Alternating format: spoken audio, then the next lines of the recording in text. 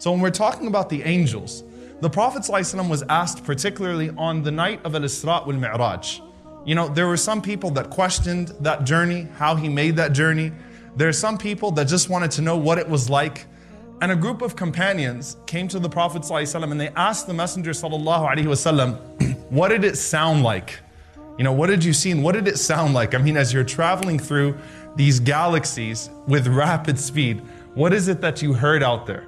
And the Messenger ﷺ, he says, Inni ara ma la taron. He says, look, I see things that you are incapable of seeing. Wa asma'u ma la tasma'un.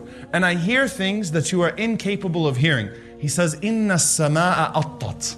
Said the heavens are creaking. Attat means they are shaking violently.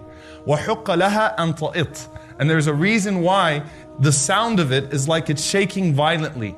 The Prophet ﷺ, he said, because there isn't a space of 4 fingers except that there's an angel that has been created in prostration to Allah subhanahu wa ta'ala that is doing nothing but declaring His praises. So he described the sound of vibration.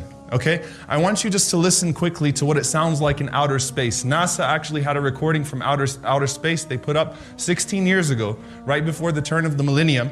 And the name of the research was Our Universe is Not Silent, because there was this idea that if you went out to outer space, you wouldn't hear anything except for the moving objects. Just listen to what it sounds like in outer space.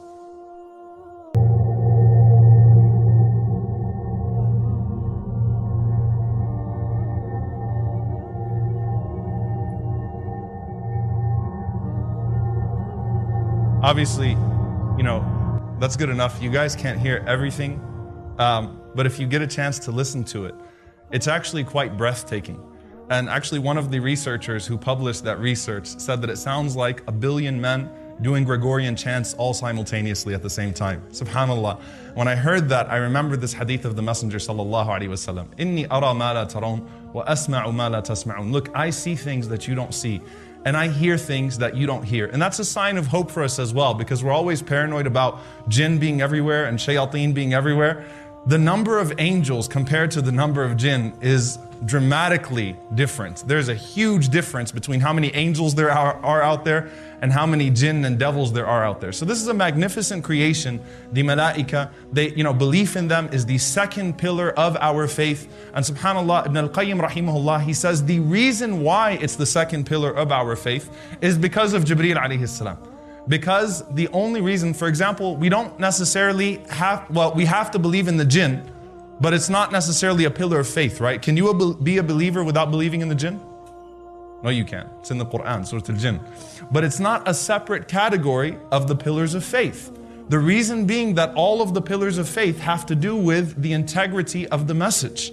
And so the reason why a pillar of faith, there's a separate pillar of faith, of belief in the malaika, is because of this angel Jibreel alayhi salam that brings the message to the Messenger sallallahu alaihi wasallam. So it clarifies the integrity of the messenger to the messenger, which helps us fully appreciate this message as well. And obviously, Allah subhanahu wa ta'ala tells us many things about these angels. And the thing is that it's in every culture and every theology, you have some form of belief in the angels, right? In Judeo-Christian thought, you have a belief in the angels as being a creation that can make mistakes. They've been reduced to fallibility. They can fall. So you have a concept of dark angels, Lucifer, the devil. And in fact, they don't actually separately believe in a category of jinn. They're simply demons and dark angels. So they do have that category. They do have that belief. And within Christianity, you'll find many different beliefs about who the specific angels are and what their roles are. So for example, in Mormonism, Gabriel is Nuh alayhi salam. He's actually Noah, right? So you'll find different beliefs as to who they are within Christianity and within Judaism.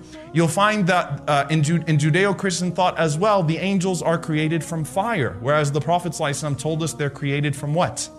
From light. And that excludes all forms of impurity. And As-Suyuti rahimahullah says, Allah chose to create them from the most beautiful creation, which is light, because that is what He chose to create His hijab from, His veil. As the Prophet ﷺ said, Allah speaks from behind a veil of light. So it's the most beautiful creation, and it excludes all forms of impurity. And it's a testimony to their infallibility. Now, do they have physical presences as well? Do they have a physical presence or are they just light? Right? They do have a physical presence. And they have a pretty dominating physical presence, right? And a lot of times when you see portrayals of angels, because again, you'll find them even in the thought of Confucius, there's a belief in angels. Even the pagans of Mecca believed in angels, but they called them what? Banatul Rahman, the daughters of the Most Merciful. So if you looked up a Wikipedia entry of Gabriel, for example, and you saw the portrayal, right? And you see the portrayal of most angels in drawings and in sculpture, you'll find that they look like babies in diapers, right? They're very weak, small creatures, right? Whereas the portrayal that we find in our religion is that this is a strong creation, a huge creation of Allah subhanahu wa ta'ala, that do as they are commanded, that exclude all forms of fault, all forms of flaw, all forms of impurity.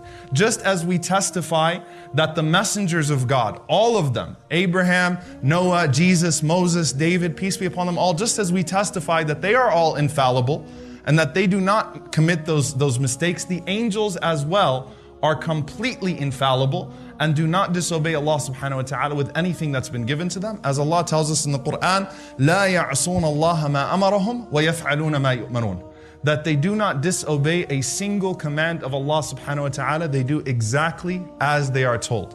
However, do they love certain things? Do they hate certain things? Do they have characters? Yes, they do. They're not robots, right? So you'll find numerous narrations which talk about what offends the angels. Except that there are angels the size of mountains that are praying there with you. You think you're in your room all by yourself. You've got angels, creatures the size of mountains that are there praying with you, that are there glorifying Allah subhanahu wa ta'ala with you. All right, what about an angel that has a bigger task then? An angel that belongs to a more elite group of angels. How about Hamalat al-Arsh, the bearers of the throne, right? We mentioned them in our supplications. Allahumma inni asbahtu ushhiduk wa ushhidu hamalat arshik. We call them to bear witness at times. Allah praises this group of angels. What do they look like? The Prophet ﷺ, he says, I've been given permission to tell you about just one of those angels, one of the angels who bears the throne of Allah subhanahu wa ta'ala. He said, إِنَّمَا بَيْنَ الشَّحْمَةِ أُذُنِهِ إِلَىٰ عَاتِقِهِ مَسِيرَةُ 700 عَامٍ. He said the distance between his earlobe and his shoulder is a journey of 700 years. That's just from here to here. And the narration of Ibn Khuzaymah, the Prophet ﷺ said, a bird could fly that journey in 700 years. So it's not just you walking and taking breaks. If a bird just was flying continuously for 700 years, he'd only make it from here to here on one of those angels. So how do we even determine who's a bigger angel and who's a smaller angel? And what does this have to do with Jibreel alayhi salam? Al-Imam al-Suyuti rahimahullah says, the greater the task the angel has been given, the greater the size of the angel. So that tells you right away that Jibreel alayhi salam is even bigger than that. He's the biggest of the angels and the greatest in size because he has the greatest of tasks. Okay? Jibreel alayhi salam also belongs to what's known as the most elite class of the malaika. Al-Muqassimati Amra. The scholars traditionally call them, as they are mentioned in the Quran, those who apportion the command of Allah subhanahu wa ta'ala. And they are four. The first of them, Jibreel alayhi salam. And he is the angel that through him, Allah subhanahu wa ta'ala, it's very beautiful how the scholars classed it. They said through him, Hayatul Qulub, the life of the heart. Why? Because he brings revelation. And through revelation, our hearts live. So Allah subhanahu wa ta'ala apportions through him al-wahi. Okay, so each and every single prophet that received the revelation received it from Jibreel alayhi salam. What's the other thing that Jibreel alayhi salam does? What else does he deal with? Every nation that rejects the revelation is also dealt with Jibreel alayhi salam. So anytime you read about a nation, and of course Allah subhanahu wa ta'ala tells us in the Quran, أَهْلَكْنَاهُمْ لَمَّا ظَلَمُوا, that we destroyed them when they oppressed, when they transgressed. Ibn al-Qayyim rahimahullah says, Allah never sent Jibreel to destroy a nation simply because they disbelieved. Allah sends Jibreel to destroy a nation when that nation becomes aggressive with the prophet that's been sent to them and the believers. That's when Allah sends Jibreel. And Jibreel deals with them in a mighty way. The entire, the people of Lut alayhi salam, that entire city was destroyed by the tip of one of Jibreel's wings. They were lifted up and they were destroyed by the tip of one of his wings. So it shows you the strength of Jibreel alayhi salam. And in that, As-Suyuti rahimahullah, he says that in that is a sign that these angels, though if Allah subhanahu wa ta'ala commanded him to bring the revelation, Jibreel doesn't argue or debate with Allah subhanahu wa ta'ala when Allah says, okay, now these people are done. They respond to Allah subhanahu wa ta'ala. So when Allah tells Jibreel enough, then it's enough. All right, but through him, Hayatul Qulub, the life of the heart, spiritual life. Who's the second angel that you often hear even mentioned with Jibreel alayhi salam? Mikael or Mikael alayhi salam. And through Mikael alayhi salam, physical life is a portion. That's how the scholars describe him. Hayatul Nas in that sense, provision, al-rizq, wal-riyah, wal-ghayth. Okay, provision, sustenance, rain, winds. Mikael alayhi salam is the angel that Allah has chosen to move them in certain ways when Allah subhanahu wa ta'ala commands him to do so. So there's a very famous hadith in Sahih Muslim where a man is walking and he hears a voice coming from the clouds and it says, Isqi hadiqatu fulan, go and water the garden of so-and-so. And the man follows that cloud and water would not come out of it until it reached a particular garden and it fell on this man's particular garden. That's Mikael alayhi salam, okay? The next two actually have to do with death. So two of them are in relation to life, two of them are in relation to death. The next two, Israfil alayhi salam, who Israfil deals with the taking of people's souls massively or collectively. Okay, qabd al-arwah, taking the souls collectively. How Allah subhanahu wa ta'ala has created this great angel with one task and one task alone, and that is to blow the horn. And the Prophet ﷺ said, I lost my appetite for this world when I saw Israfil alayhi salam with his lips already puckered to it, his eyes gazing at the throne of Allah subhanahu wa ta'ala, fixated like stars, waiting for the command. Meaning the entire world rests on, and that's it. And the Prophet ﷺ said, I lost my appetite, any appetite I had for this world, I lost it when I saw Israfil alayhi salam. The fourth one deals with the taking of the souls individually. What's his name? Actually, that name doesn't exist. Malak al-Maut, the angel of death. He's only called the angel of death. Allah and the Messenger ﷺ referred to him as the angel of death. Malak al-Maut, alladhi wukkila bikum, who's been assigned to you to take your souls when Allah subhanahu wa ta'ala decrees so. So this group of angels, they are al-muqassimati amra, those that apportion the command of Allah. They're the most elite class of the angels, and the most elite of that class is Jibreel alayhi salam. Now what's Jibreel's name? How can you say the name of Jibreel alayhi salam? What are some of the ways to pronounce his name? Jibreel, Jibra'il, Jibra'il, Jibra'il, Jibreen. Those are 5 ways that have been narrated through the various qira'at. Alright? Jibreel, Jibra'il, Jibra'il, Jibra'il, and Jibreen. Okay? Now, obviously, the name is not from an Arabic origin, right? Or it's not something that you can dissect simply by using the Arabic language. So you go to the origin of that name. Now, what do you keep on hearing? You tell me what you keep on hearing. Jibreel, Mikael, Israfil, Israel. What do you keep on hearing? Il, right? Il means Allah subhanahu wa ta'ala. There's no dispute there about the meaning of Il. The first part of the name, though, has caused a lot of debate, right? What does Jibra mean? What does Mika mean? The traditional opinion, which has been traced to the Sahaba, to Ibn Abbas and to Ali ibn Hussein and many others, is that Jibra means abd, means servant, the slave of Allah subhanahu wa ta'ala. That's the one that you'll find in Tafsir al-Tabari and so on and so forth, that Jibra'il is Abdullah, okay? And Mikael is Ubaydullah, which would be the smaller abd. You know, amongst the companions, you'll see Abdullah has a younger brother named Ubaydullah, or Abdullah has a son named Ubaydullah. That's the traditional opinion. However, when you study the root of Jibra, it comes from the root of Jabr, which means strength, which also ties into another description that Allah subhanahu wa ta'ala gave him, which is Shadidul Quwa, the one who Allah gave a massive amount of strength. Okay, Allah praises his strength 2 times. Allah calls him Shadidul Quwa, the Quwa. He possesses a mighty amount of strength. So it could either be that, Abdullah, or the one who's been given an amazing amount of strength from Allah subhanahu wa ta'ala. All right, so that's his name and that's the meaning of his name. Now, what are some ways that the Prophet ﷺ and Allah subhanahu wa ta'ala referred to him? This is truly interesting. When I started my research, the very first day, my eyes got big because I started off with Al-Bukhari. I said, first I'm going to take all the hadith about Jibreel from Al-Bukhari. The very first hadith I pulled from Al-Bukhari that mentioned Jibreel, the Prophet ﷺ said, Jibreel sallallahu alayhi wasallam. I was like, what? I've studied Kitabul Wahid, the book of Revelation, 1,000,000 times, and I never paid attention to that.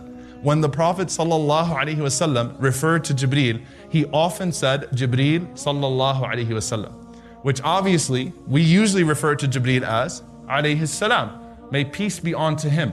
But the Prophet, peace be upon him, invoked salawat on him as well, prayers upon him as well, li'uluwi sha'ni, as the scholars say, to show his status amongst those that the Prophet ﷺ was referring to. The only person that you see the Prophet ﷺ do that with other than Jibreel, or the only creature that you see the Prophet ﷺ do that with other than Jibreel on a frequent basis is Ibrahim alayhi salam, which was traditionally understood, again, to show the position of Ibrahim alayhi salam or sallallahu alayhi wasallam in our faith, right? So Jibreel sallallahu alayhi wasallam, sometimes the Prophet ﷺ would say that, all right? Another thing, the Prophet ﷺ often doesn't even say his name. You know how he refers to him? He says, Man inda Rabbi, the one who's with my Lord, right? To show how close he is to Allah subhanahu wa ta'ala. Man inda Rabbi.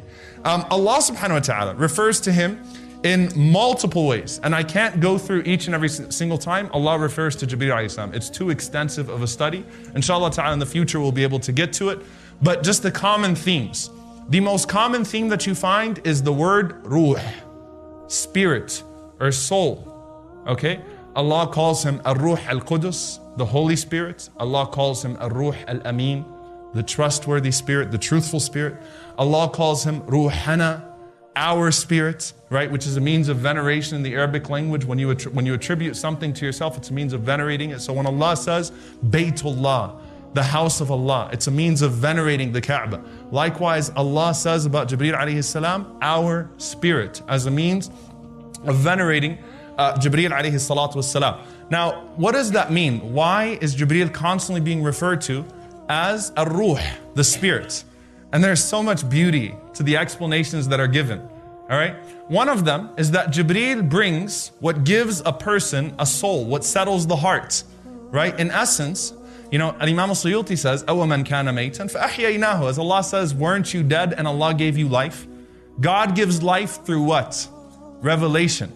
So, in some of the scholars, they said that he's called that because he brings that which gives you a soul in the first place, which gives you life, right? And if you dissect where the root letters of ruh, then it's the same root as raha, which is to comfort, which is to settle. Just as the soul settles the body, Jibreel alayhi salam brings that which settles the heart.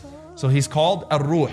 Another one is that ruhuha ay khayruha, that the spirit of something means in the Arabic language the best of something. It's Allah praising the purity of Jibreel alayhi salam, like he's the cream of the crop. He's khayruha. A third one, which is the most interesting one, and the one that As-Suyuti chooses, and the one that has the greatest evidence to it, and it's quite fascinating, is that Jibreel is the first living, breathing creature of Allah. He is the first creature that's ever been given a soul, without any parents, without anything to, any prerequisites to it. He was simply brought into existence, and he was the first thing brought into existence with a soul. How is he brought into existence? You know, when babies are born, they make all these noises and they figure things out, right? They're cute noises sometimes and they're not so cute noises at other times. They make all these noises and they start getting to Baba and Mama or whatever it is that they get to, right? What about the Malaika? What about Jibreel alayhi salam? When he was brought into existence, what did he say? Right? Sa'id ibn Musayyib radiyallahu anhu narrates, مَا نَهَضَ مَلَكٌ حَتَّى قَالَ لَا حَوْلَ وَلَا قُوَّةَ إِلَّا بِاللَّهِ. As the angels are brought into existence, they say, La hawla wa la quwwata illa billah. There is no power or might except that of God. We have none. So as Jibreel was brought into existence, this first soul, he said, La hawla wa la quwwata illa billah. And as these angels are constantly being created, because they're perpetually being created, they have no gender, they have no desires, they have nothing to distract them from worshiping their Creator. They all come into existence saying, La hawla wa la quwwata illa billah. So that's one interpretation, is that he's the first. And there's some evidence to that, inshallah ta'ala. which hopefully I will get a chance to mention inshallah ta'ala in a few minutes. Also Allah calls him what? Rasulun Kareem. That he's Rasulun Kareem. He's a noble messenger. Just as the prophet that's been sent to you is a noble messenger, the messenger that's been sent to him is also a noble messenger. Allah says, ذِي قُوَّةٍ عِنْدَ ذِي الْعَرْشِ مَكِينٍ. Allah says he possesses mighty strength. And why would he need to possess mighty strength? I mean, think about it. Allah speaks to him directly with revelation. And then he has to guard that revelation from anything that tries to interfere. And then he deals with those that reject revelation. So he has to possess a mighty amount of strength. And Allah says, عِنْدَ ذِي الْعَرْشِ مَكِينٍ. He is stable in his position with the owner of the throne. The Prophet ﷺ said that Jibreel alayhi salam resides directly under the throne of Allah subhanahu wa ta'ala. So he's stable in his position. Allah says, مُطَاعٍ ثَمَّ أَمِينٍ. He is obeyed lovingly. And he's trustworthy. And subhanAllah, some of the scholars even connected muta' and amin together. Okay? What is it that made the Prophet ﷺ so beloved to people before being a messenger of God? As-Sadiq al-Amin, his truthfulness, his trustworthiness. So some of the scholars say likewise, none of the angels, you'll find this in the dynamics of the conversations between Jibreel and the rest of the angels, they love him, they obey him, they trust him. They don't question him. They recognize that he is their leader and he's beloved to the rest of the angels. They know his position with Allah, and so they all love him and they all obey him. Allah also says about Jibreel alayhi salam, ذُو مِرَّةٍ, that he is completely free of fault. And Ibn Abbas radiallahu anhu said, if Allah was to praise a certain quality of Jibreel alayhi salam, then you could still have all of those impurities that have been associated to him by other people. So Allah decided to defend Jibreel alayhi salam by just simply saying, ذُو mirra, he is free from all imperfections. So he embodies perfection in body, mind, and soul. And Ibn Abbas radiallahu anhu said it refers to his size and his beauty, right? And there is absolutely no deficiency in Jibreel alayhi salam. Allah subhanahu wa ta'ala has created him with absolute perfection. The last name that I'm going to give you guys, and then we'll move on because of time, is not necessarily a name from Allah or the Messenger sallallahu alaihi wasallam. It's from Waraqah, the cousin of Khadija radiallahu anha. When the Messenger sallallahu alaihi wasallam went to Khadija, and then Khadija said, let's go to Waraqah, who knows the Bible and he knows the scriptures before. And let's see what he says about this encounter of yours in Hira. Waraqah said, this is Al-Namus, who was sent to Musa alayhi salam. Now, the word namus is an interesting word. It's interesting that he chose that word. What does the word jasus mean in the Arabic language? Bayna students? None of the Bayna students said anything. That's sad. All right, jasus means spy, okay? Jasus means spy. All right, is there anyone in here who's a jasus? You know, Sheikh Kishk rahimahullah, he used to say, may Allah and the angels send their prayers on the second row, not the first row, because all the jasuses are in the first row, all right? No offense, guys, in the first row, all right? Now, jasus is a spy. What is the technical meaning of jasus? It's a person who carries an evil secret, all right? Jasus is someone who has an evil secret. Why did Waraqah call him Namus? Namus is someone who carries a beautiful secret. He's concealing a beautiful secret, which is the secret of revelation. So those are the ways Jibreel alayhi salam is referred to in the Quran and the Sunnah. What did he look like? Now Jibreel took on multiple forms, right? He took on a human form. Sometimes he'd take on an angelic form, but it wasn't his full form. So the Prophet ﷺ would see a light and he would hear the voice of Jibreel. Likewise the prophets before, but they weren't seeing Jibreel in his full form. What does he look like when he's in his full form? The Prophet ﷺ says, رَأَيْتُ Jibreel, I saw Jibreel, وَلَهُ سِتُّمِئَةِ جَنَاحٍ, and he had 600 wings, not 2 or 3 or 4, 600 wings. Not only that, the Prophet ﷺ said he filled up the entire horizon and he was sitting on a throne that Allah subhanahu wa ta'ala provided for him. And the Prophet ﷺ said, not only are those 600 wings spread out, he said, يَنْتَشِرُ مِنْ رِيشِهِ التَّهَوِيلُ مِنَ الدُّرِّ وَالْيَاقُوتِ. There are constant rubies and pearls falling from his wings. It's just a plethora of rubies, pearls, and all of these precious things falling from the wings of Jibreel alayhi salam. In a narration in Ahmad, the Prophet ﷺ said, the color of his wings are khadra, are green, and the soles of his feet are green. Can you imagine how beautiful of a sight that was for the Prophet ﷺ, and of course a horrifying sight as well because of how huge Jibreel alayhi salam was. The Prophet ﷺ only saw Jibreel in this form twice. It's a very hard sight to grasp. It is a very it's a huge thing to grasp. Jibreel in his original form. That's what he looks like in angelic form. All right, unparalleled by any of the angels. Okay, what does he look like in human form? Now, Jibreel can assume multiple human forms. He can look different, okay? But when he came to the Prophet ﷺ, he had a consistent human form. Now, I'm going to give you guys the full hadith from An-Nasa'i, because it's beautiful how the Prophet ﷺ is explaining to the companions after Isra wal Mi'raj how they look. He said, I saw Musa alayhi salam. And he said, Musa alayhi salam looked like a man from Shanu'ah or Az-Zut. Two tribes, Shanu'ah or Az-Zut. What is the Prophet ﷺ talking about? Shanu'ah and Az-Zut are two African tribes. Not only are they African tribes, Az-Zut were a tribe that had darker skin than anyone else. The Prophet ﷺ is speaking to a people who are emerging from one of the most racist societies on the planet, and he's telling them that, look, Musa doesn't look like Christian Bale. All right? Musa alayhi salam looks like one of those people that you guys actually used to look down upon. The man who Allah spoke to, Kalimullah, directly, the man who's mentioned more times in the Quran than anyone else, is a dark black man. Deal with that if you're racist, right? So the Prophet ﷺ says that's what Musa looked like. And actually in one narration, he pointed to Ahlul Badiyah. He pointed to some of the Bedouins and said, look, that's what Musa ﷺ looked like. All right? So that you get a good idea of it, okay? Secondly, he says, وَرَأَيْتُ عِيسَى ibn Maryam, and I saw Isa alayhi salam. And he said, Isa looks like Urwa bin Mas'ud. He pointed to Urwa bin Mas'ud, and he said, Isa resembles Urwa bin Mas'ud radiyallahu ta'ala anhu. And then he said, وَرَأَيْتُ Ibrahim, and I saw Ibrahim alayhi salam. Who did Ibrahim look like? He said, I've never seen a man that looked more like me than Ibrahim alayhi salam. Never. And subhanAllah, what's so profound about that? If you go and you look up the physical description of Abraham from purely Judeo-Christian sources, here's how he's described. Obviously, the Shamal of the Prophet ﷺ, the descriptions of the Prophet, peace be upon him, are far more extensive. But what did Abraham look like from Judeo-Christian sources? Broad shoulders, long black hair that almost reached his shoulders, a thick black beard that had gray hair sprinkled throughout it, and deep black eyes. That's a description of Abraham. The Prophet ﷺ, he saw Uthman radiallahu anhu, and he told the wife of Uthman, who was his daughter Ruqayyah, he said, no one looks more like your father, Rasulullah ﷺ, and your grandfather Ibrahim ﷺ than your husband Uthman. Uthman looked like the Prophet ﷺ, who looked like Ibrahim ﷺ. Okay? And subhanAllah, actually, you know, if you read in Al-Waqidi, the history of Al-Waqidi, the footprints in Maqam Ibrahim, some people actually commented that they matched the footprints of the Prophet ﷺ. So even his foot size would be the same as Ibrahim alayhi salam. Okay?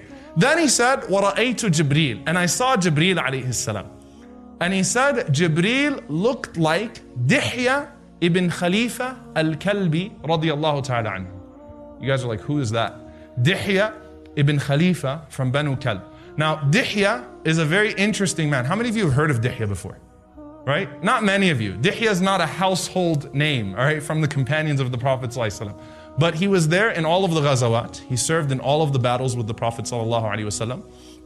He was there at the time that Jibreel presented himself to a large group of companions, which completely puts to rest anyone saying that Dihya was posing as Jibreel. He was there when Jibreel came in human form amongst many of the companions of the Prophet ﷺ. Jibreel ﷺ didn't look exactly like Dihya, but if you saw him up close, all right, he looked almost like him. But you could tell if he was in front of you, directly in front of you, that he's not Dihya radiyallahu ta'ala anhu. But who is Dihya? All right, why is it that Jibreel chose him? Dihya was called the Yusuf of Banu Kalb. What did Yusuf alayhi, what did the women comment about Yusuf alayhi? That hadha malakun kareem, this is a noble, this is a beautiful angel, right? So Dihya was called the Yusuf of Banu Kalb. Women could not keep their hands off of Dihya.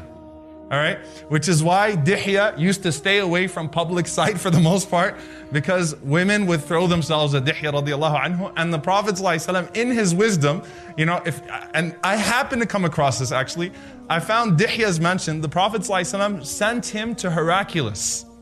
Okay? And Ibn Hajar rahimahullah said, because of how handsome Dihya is, when he went to Heraclius in Jerusalem, to the Romans, he caused a ruckus in the city. Everyone came out to see him.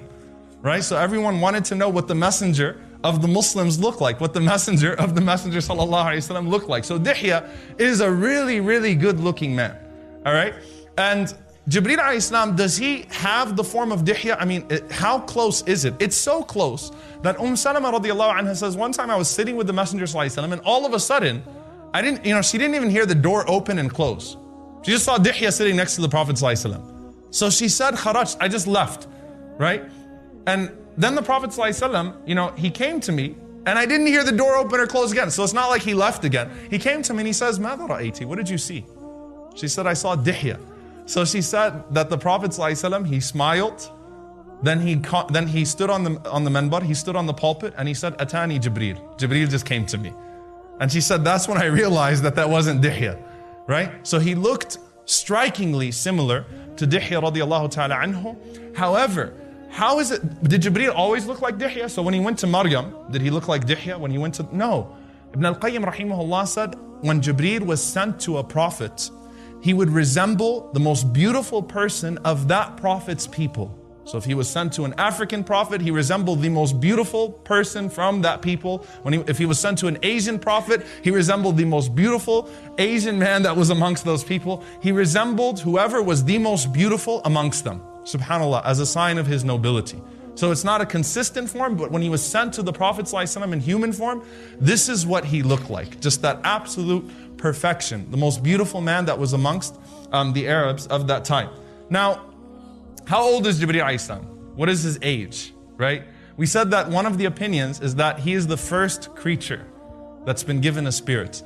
What is the evidence for that statement? It's the authentic hadith of the Prophet sallallahu alaihi wasallam. لما خلق الله الجنة والنار أرسل جبريل إلى الجنة. When Allah created paradise and hellfire, He sent Jibreel to go look at Jannah, which tells you that Jibreel was there before Jannah or hellfire even existed. Now obviously human beings and jinn don't come into the picture until after the creation of heaven and hell. All right, and obviously Jibreel is Sayyidul Malaika, he's the chief of the angels, so it makes sense that he's the first of them that's created. So this is our first encounter now that we see between Jibreel and Allah subhanahu wa ta'ala. Allah creates paradise and hellfire. And He sends Jibreel to go look at paradise, and He says, Ya Jibreel, He says, Oh Jibreel, idhab ila al-Jannah, go see Jannah, وانظر إليها وإلى ما أعددت لأهلها. Go look at it and see what I've prepared for the inhabitants of it. Now no one's been created yet, but Allah says, Jibreel, go look at it and see what I've prepared for those that will eventually enter into Jannah. And subhanAllah, what's profound about that, you know that new car smell, that new house smell, right? Now with Jannah, obviously it always has the new Jannah smell. It always is new, right? It just never gets old, right? But Jibreel is the first one to feast his eyes on that place, with its rivers and palaces and mansions and subhanAllah, everything that he saw. So Jibreel comes back to Allah subhanahu wa ta'ala with a sense of excitement. And he says, فَبِعِزَّتِكَ لَا يَسْمَعُ بِهَا أَحَدٌ إِلَّا دَخَلَهَا. He said, I swear by your glory, O Allah, no one's going to hear about this place except that they're going to enter it. I don't care who they are, what kind of creation they are. No one's going to know that a place like this exists and miss out on it, right? Then Rasulullah said, Allah surrounded Jannah with obstacles, hardships. It's not that easy. He wanted to show Jibreel, it's not like that. He sends Jibreel back to Jannah to look at it again. Jibreel alayhi salam comes back. The first time he was excited. The second time, he's worried. He says, فَبِعِزَّتِكَ لَقَدْ خِفْتُ أَنْ لَا يَدْخُلُهَا أَحَدٌ. He said, I swear by your glory, now I'm afraid no one's going to get into Jannah. Right? How are they going to get past these hardships and these obstacles? Then Allah sent Jibreel alayhi salam to look at hellfire. And He said, look at it and see what I've prepared for its inhabitants. Jibreel came back to Allah subhanahu wa ta'ala and he says, فَبِعِزَّتِكَ لَا يَسْمَعُ بِهَا أَحَدٌ فَيَدْخُلُهَا. He said, I swear by your glory, no one's going to hear about hellfire and enter it. When people know what hellfire is like, they're going to make sure that they avoid the things that would cause them to enter into it. So no one's going to enter hellfire. Then Allah surrounded hellfire bishahawat, with desires and ease, tests, trials in a different way, bin na'im, right? With goodness, Jibreel goes and he looks at it and he comes back to Allah subhanahu wa ta'ala and he said, فَبِعِزَّتِكَ لَقَدْ خِفْتُ أَنْ لَا يَنْجُو مِنْهَا أَحَدٍ. He said, I swear by your glory, now I'm afraid no one's going to be safe from hellfire. Now what this shows you right away, by the way, is that Jibreel has a love for the people of Iman. He has a love for the people of faith before they've even been created. How did Allah put Jibreel to ease? Allah said, قَدْ أَفْلَحَ الْمُؤْمِنُونَ الَّذِينَ هُمْ فِي صَلَاتِهِمْ خَاشِعُونَ. The believers have succeeded. Those who have humility in their prayers. The secret of your success was already put in the moment that hellfire and paradise were created. Before you were created, salah was made the determining factor. Your prayer. Allah tells Jibreel, no, not everyone will enter into hellfire. The believers who have humility in their prayers, they will enter into paradise. They will be saved and they will enter into paradise. SubhanAllah, it starts from there. But this tells us something about Jibreel alayhi salam from the very start, right? What he's like, his character in that regard, his love for Ahlul Iman. Now, what is the relationship then between Allah and Jibreel alayhi salam? Number one, he is Kalimullah min al-malaika. He is the one that Allah speaks to from the angels. Now you might be thinking to yourself, doesn't Allah speak to all of the angels? No. Just as there are particular human beings that Allah speaks to directly, there are particular angels that Allah speaks to directly. So He speaks to al-muqassimati amra. All four of the angels we mentioned that apportion the command of Allah, there are narrations of direct communication between Allah and them. But Allah always speaks directly to Jibreel. So for the other angels, Allah might send Jibreel to them. Right? Even the others of al-muqassimati amra, those that apportion the command of Allah. Allah never sends another angel to talk to Jibreel. Allah speaks to Jibreel directly, then Jibreel goes out and delivers the message to the rest of the angels. So he is Kalimullah from the angels. With the prophets, and we see that frequently, and many ahadith will cover it, Nada Jibreel, Allah calls Jibreel, right?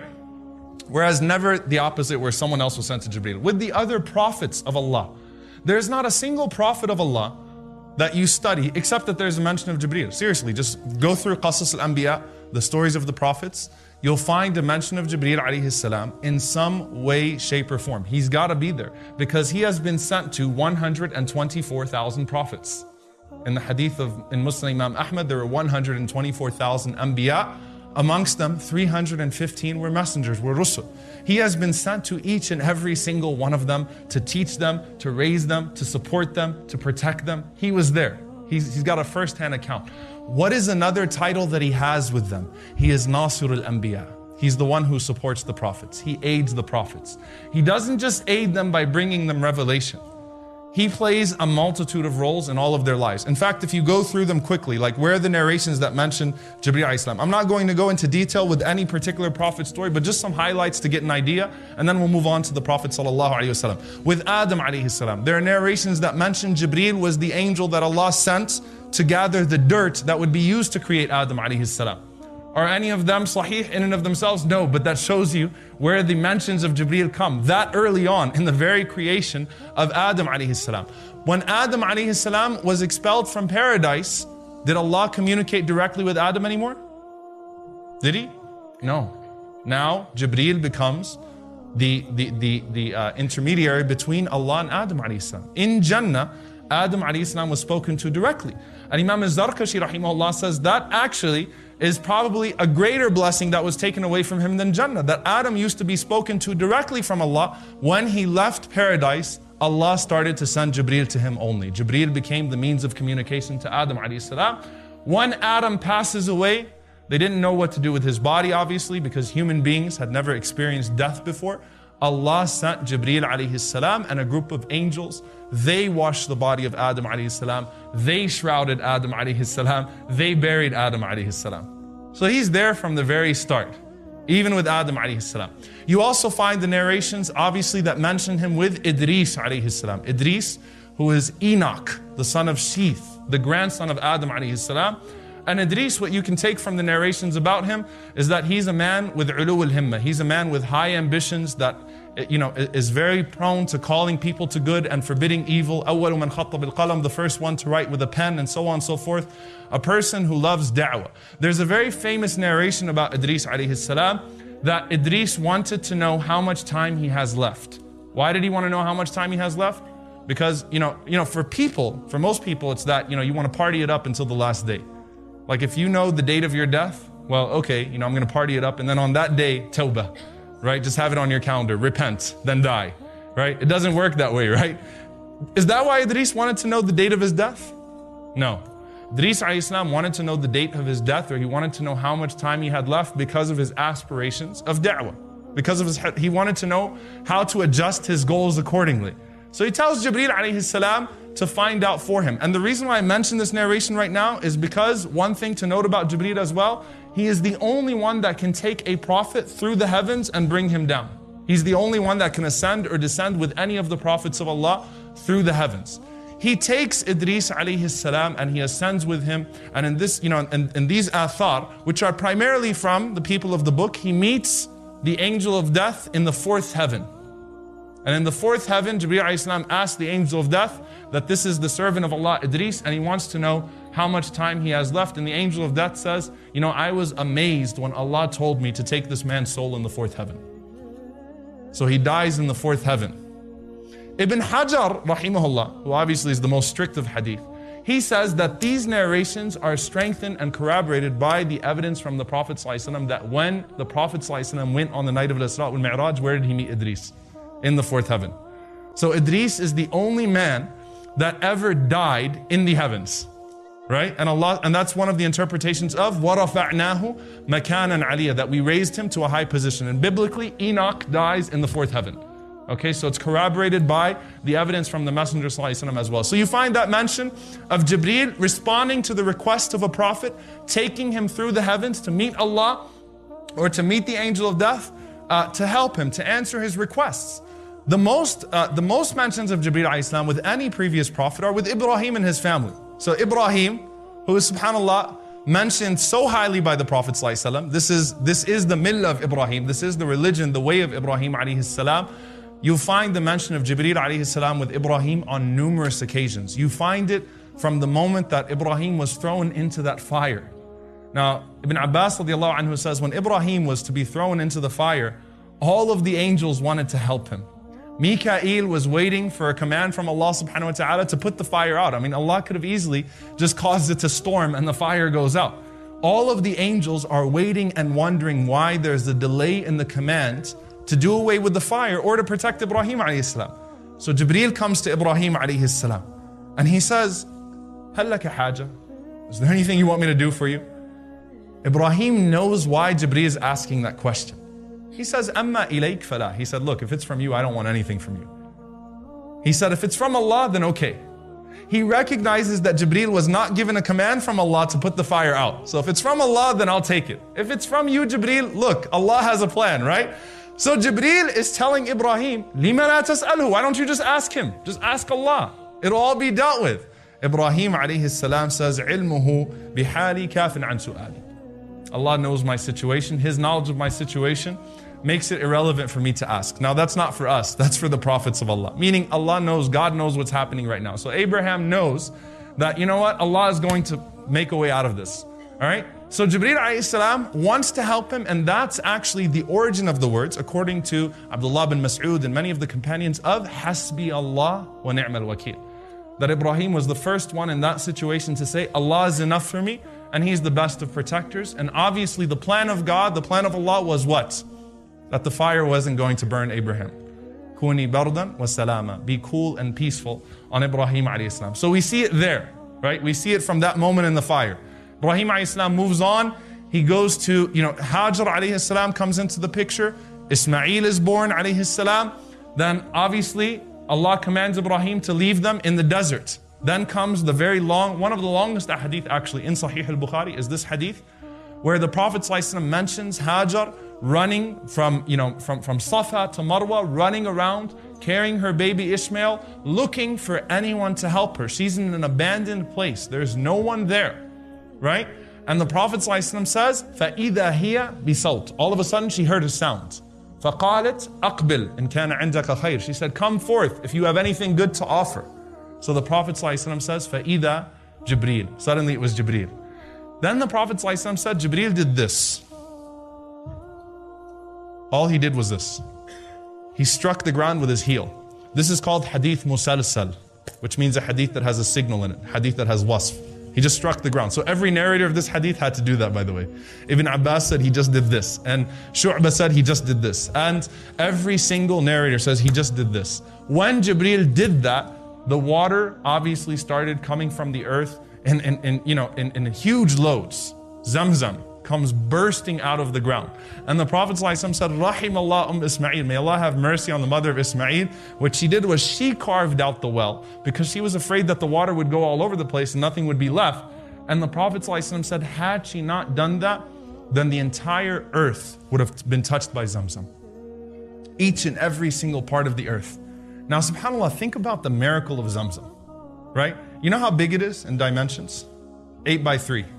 It's only 8 by 3. If any of you have ever seen Zamzam, ever gotten a chance to actually go down there and see it, it's only 8 by 3. It's a very small well. If you see how they fill the coolers now in the haram, they've got hoses that are connected to Zamzam and they're constantly filling up the coolers. All of that, till today, you are drinking from the foot of Jibreel. From that moment that Jibreel did this, Shadidul Quwa, with his strength, Allah has caused that well to constantly produce. Talk about a wonder of the world. Now scientifically, I need to mention this because this is phenomenal. Zamzam's only 8 by 3. And in an official research that was done on Zamzam, it pumps 8,000 liters per second. 8,000 liters per second. That means 691 million liters per day. Zamzam. Think about how many millions of gallons. I mean, subhanAllah, people are constantly drinking from it. It has never dried up. That's just from the strike of Jibreel's foot. Okay, you're still drinking from it till now. So that's your connection to Jibreel alayhi salam until today, subhanallah. Now obviously that's with Ismail and Hajar, so he bails them out. Ibrahim alayhi salam on the other hand has settled now with Sarah, and they've come to this acceptance that, you know what, we're just not going to have kids. Ibrahim alayhi salam was 100 years old, around that age. Sarah, his wife, was 10 years younger than him, so that would make her about 90 years old. And they've accepted now that we're not going to have kids. They've settled. They're okay with it. She's barren. That's it. It's the qadr of Allah subhanahu wa ta'ala. Now, obviously, Ibrahim lives a very long life. Historically speaking, Ibrahim alayhi salam outlived his wives. He outlived his children. He outlived many of his grandchildren. He resettled in Palestine, in Khalil. Okay? He got married again over there. He had 6 children and he's buried there. So if you were to put a timeline on Abraham's life, on Ibrahim's life, it's a very, very, very long life that he lived, okay? Now, what happens in this situation now, as they've kind of settled and gotten used to this? Allah subhanahu wa ta'ala says, هَلْ أَتَاكَ حَدِيثُ ضَيْفِ إِبْرَاهِيمَ الْمُكْرَمِينَ. The noble guests of Ibrahim come to visit him. Who are the noble guests of Ibrahim alayhi salam? They definitely included Jibreel. According to most of the scholars, it included Mikal and Malak al-Maut, the angel of death as well. So it's al-muqassimati amra minus Israfil, because Israfil has another job to do. But a group of guests, some angels, come to visit Ibrahim alayhi salam. They don't announce themselves, they don't say that they're angels, but they just appear to be strangers, just walking through, wayfarers. Ibrahim alayhi salam sees them as they come. إِذْ دَخَلُوا عَلَيْهِ فَقَالُوا السَّلَامَ. They say salam to Ibrahim alayhi salam. Ibrahim doesn't say, who are you? Right? Ibrahim alayhi salam says, Salamun qawmun munkarun. He says, Salamun, which according to Al-Baghawi is like if someone says to you, Assalamu alaikum, and you say, Wa alaikum assalam wa rahmatullah. He greeted them with an enthusiastic salam. Like, go ahead, come on in, guys, have a seat, right? It wasn't like, nowadays, you don't say salam to someone unless you know them, right? It's one of the signs of the Day of Judgment. And what's a greater sign of the Day of Judgment is New York, where you don't greet someone unless you know them, right? You can't even say, hi, how are you to someone unless you know them, okay? But salam is something that's taken away. Allah is showing us the adab of Ibrahim alayhi salam. He tells these guests, come on in, tafaddalu, salamu alaykum.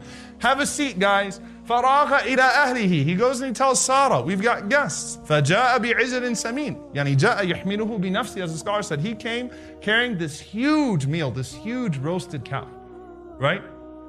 Cooked, done well, a huge portion. He puts it on the table, and this is his generosity towards them. But what happens?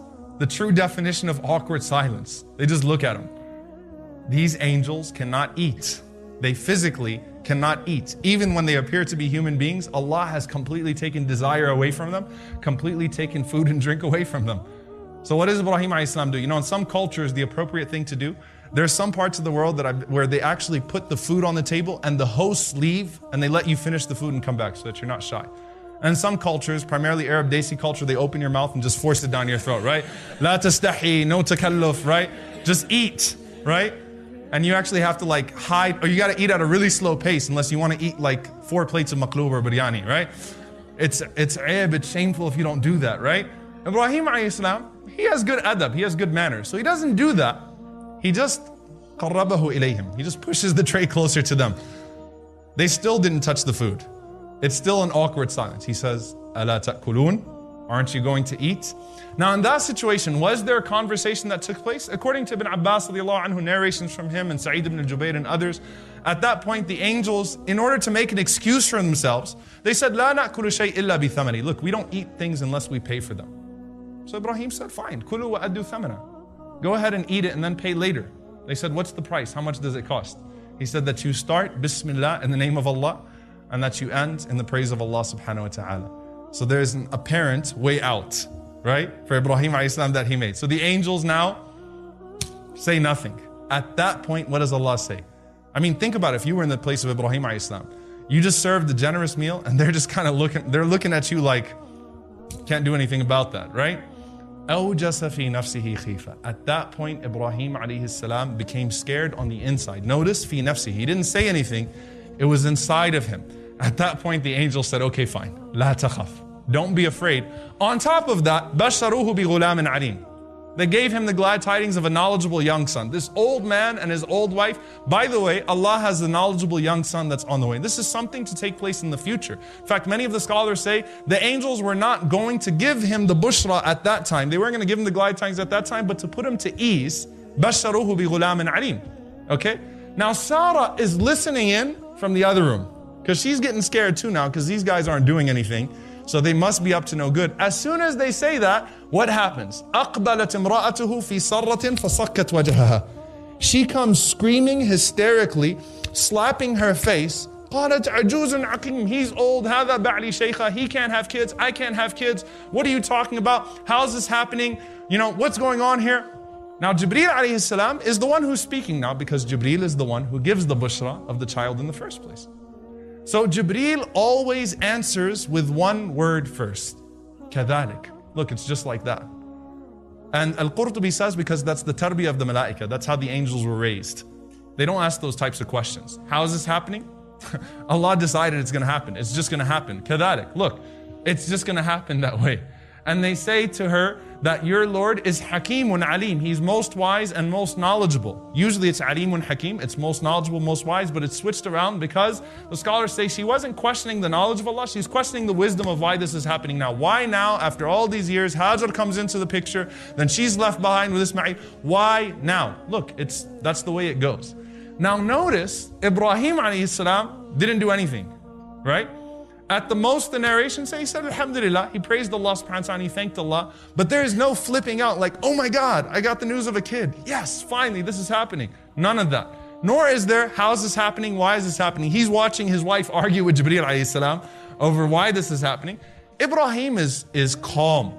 And how calm is he? He notices something that you really wouldn't notice in a moment of shock like that. He says, yeah, but ma khatbukum ayyuhal mursalun. That's nice, but what are you angels really up to? Because Ibrahim recognized that if this was a bushra of a child, if this was the glad tidings of a child, it would have just been Jibreel. What are the angel of death? What's the angel of death doing here? And what's the other angel doing here? Why the other angels? Now Al-Qurtubi rahimahullah says something beautiful here. He actually noted why Ibrahim alayhi salam did not say anything or did not flip out and lose it. He says that Ibrahim alayhi salam ta'awwada ala al-ajab. He was used to strange things happening to him in life. You know those people that sit on roller coasters and nothing phases them, right? They've been on every roller coaster in life anyway, right? Ibrahim has been thrown into a fire and it didn't burn him, right? He was to slaughter his son and his son turned into a ram. He's seen so much in his life that he has this tawakkul in Allah, this trust in Allah, that you know what? It is what it is, alhamdulillah. And he was used to it. So he simply says, Ma khatbukum ayyuhal mursalun. Yeah, but what are you really up to? And they said, Inna ursidna ila qawmin mujrimeen. We have been sent to a transgressing people. We have been sent to the people of Lut alayhi salam. Lut, his nephew, the only person that believed in the Prophet that believed in the Prophet Ibrahim alayhi salatu wasalam, aside from his wife, who went out, and subhanAllah, I mean, he's like Ali radiallahu anhu was when the Prophet ﷺ called out to his people and he said, I'll support you, Ya Rasulullah. Lut supported Ibrahim very early on, and he grew in his own ambitions, and he went out to do da'wah in another town nearby. So when Ibrahim heard that they were sent to the people of Lut, what did he do? Forget about the child right now. He started arguing with the angels on behalf of Lut alayhi salam, and they said, what? Look, we know Lut is there. We know the believers are there. They're going to be fine. It's those that have transgressed and those that have oppressed. A beautiful lesson we take from this, by the way, as well. Notice that on the way to destroy a nation, they just gave the glad tidings to Ibrahim alayhi salam of a child that's going to produce nations. One of the largest nations on earth, Bani Israel. Right? And in that, as Ibn al-Qayyim says, وَإِن تَتَوَلَّوْا يَسْتَبْدِلْ قَوْمٍ غَيْرَكُمْ. If you turn away, Allah replaces you. The irony, they're on their way to do away with a nation, and they're giving the glad tidings of one child that's going to produce one of the largest nations on earth. SubhanAllah, a nation of prophets, a nation of anbiya, and so on and so forth. Okay? So he plays that role with Ibrahim alayhi salam. Finally, when Ibrahim and Ismail finished building the Kaaba, and Ibrahim said, Arina manasikana. Oh Allah, show us the rituals. The Prophet ﷺ said, Allah sent Jibreel alayhi salam, and Jibreel alayhi salam did the Hajj with Ibrahim. Step by step, he took him through the manasik of Hajj, right? He walked him through it. The same Hajj that you do, the same Hajj that was revived by the Prophet ﷺ, he walked him through it. And one shaitan tempted him from the places where the Jamarat are today. Jibreel is the one who told Ibrahim to throw stones at him. And we do that today in commemoration of that moment that Jibreel told Ibrahim, throw those stones at shaitan. So subhanAllah, look at that tradition, look at that rich legacy that we have from that moment. That Jibreel is the one who taught Ibrahim the Hajj in the first place. Now, sometimes the mention of Jibreel alayhi salam is not as prominent, not as pronounced. So for example, in the story of Yusuf, do you ever associate Yusuf alayhi salam with Jibreel alayhi salam? You don't, you don't see, you could listen to an entire series on Yusuf alayhi salam and Jibreel never comes into the picture. But he is there, right? And one of the scholars, he pointed out, he said, subhanAllah, if you look at even the way that Allah describes Yusuf, this is a tafsir tidbit that I can't go into detail with. Allah says about Musa alayhi salam, فَلَمَّا بَلَغَ أَشُدَّهُ وَاسْتَوَى آتَيْنَاهُ حُكْمًا وَعِلْمًا. That when Moses, peace be upon him, reached his age of maturity, وَاسْتَوَى, which according to most of the scholars is 40 years old, meaning at that moment, that's when Allah subhanahu wa ta'ala gave him knowledge and wisdom. Okay, Allah subhanahu wa ta'ala gave him those things done. His prophethood started when he was at that stage of maturity. Yusuf alayhi salam, the ayah says, فَلَمَّا بَلَغَ أَشُدَّهُ آتَيْنَاهُ حُكْمًا وَعِلْمًا. When he reached his age of maturity, we gave him wisdom and knowledge to show that Yusuf's prophethood started at a much earlier age. His journey with Allah and with Jibreel alayhi salam starts at a much earlier age. Where is his first encounter with Jibreel? You know where it is? When his brothers threw him into that well. And Yusuf alayhi salam went plunging to the bottom. He landed in the hands of a man that he's never seen before. Jibreel alayhi salam. Jibreel caught him to make sure that the fall was not too harsh on him. And subhanAllah, you think about that. Ibn al-Qayyim rahimahullah, he comments on that. In that is a sign that the creation never catches the ropes except that the Creator catches you. La yudayi'uka Allah. Allah does not lose you. Allah does not let you go to waste. From the moment his brothers cut the ropes, he was caught. Whether Jibreel even spoke to him at that point, whether that's the meaning of فَأَوْحَيْنَا إِلَيْهِ لَتُنَبِّئَنَّهُمْ بِأَمْرِهِمْ هَذَا, that you will one day, that we revealed to him that you will one day inform them of this affair, and this will one day come back to them. Whether that's the meaning of it or wahi was just inspiration here, Allahu alam, it seems to be the latter, but still Jibreel caught Yusuf alayhi salam. So sometimes it's very subtle.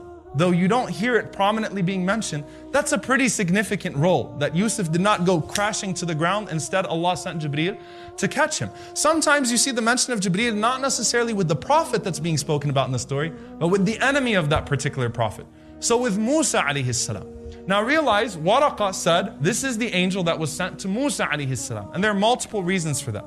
One of them, that the Prophet ﷺ would challenge a tyrant, a Fir'aun in his own ummah, Abu Jahl and Abu Lahab, and would challenge a regime. He would challenge a system of oppression, the politics of that time.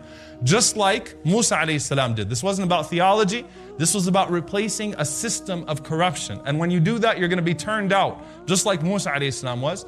Another one, Ibn al-Qayyim rahimahullah says, out of all of the prophets and messengers, Musa received the most extensive revelation. The Torah in its origin was the most extensive. It was the greatest revealed in the sense of volume of any book that Allah subhanahu wa ta'ala had ever revealed to a messenger. The Quran was made easy for memorization. It is not as thick as the Torah was. All right? So obviously Jibreel taught Musa a lot. He was with Musa a lot. But the most, the narration that we see an authentic mention of Jibreel in the story of Musa is actually with his enemy. It's with Fir'aun.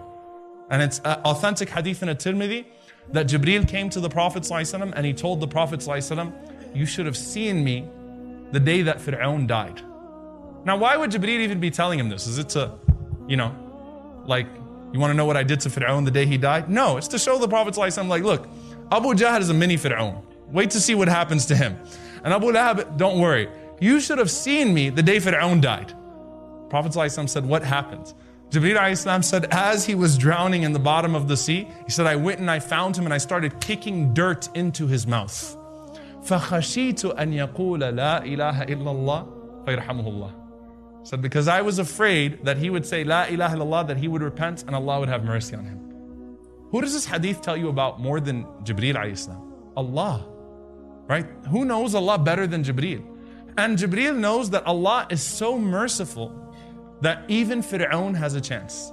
And he was afraid that with that one moment of repentance, Allah would void all of those years of corruption and tyranny.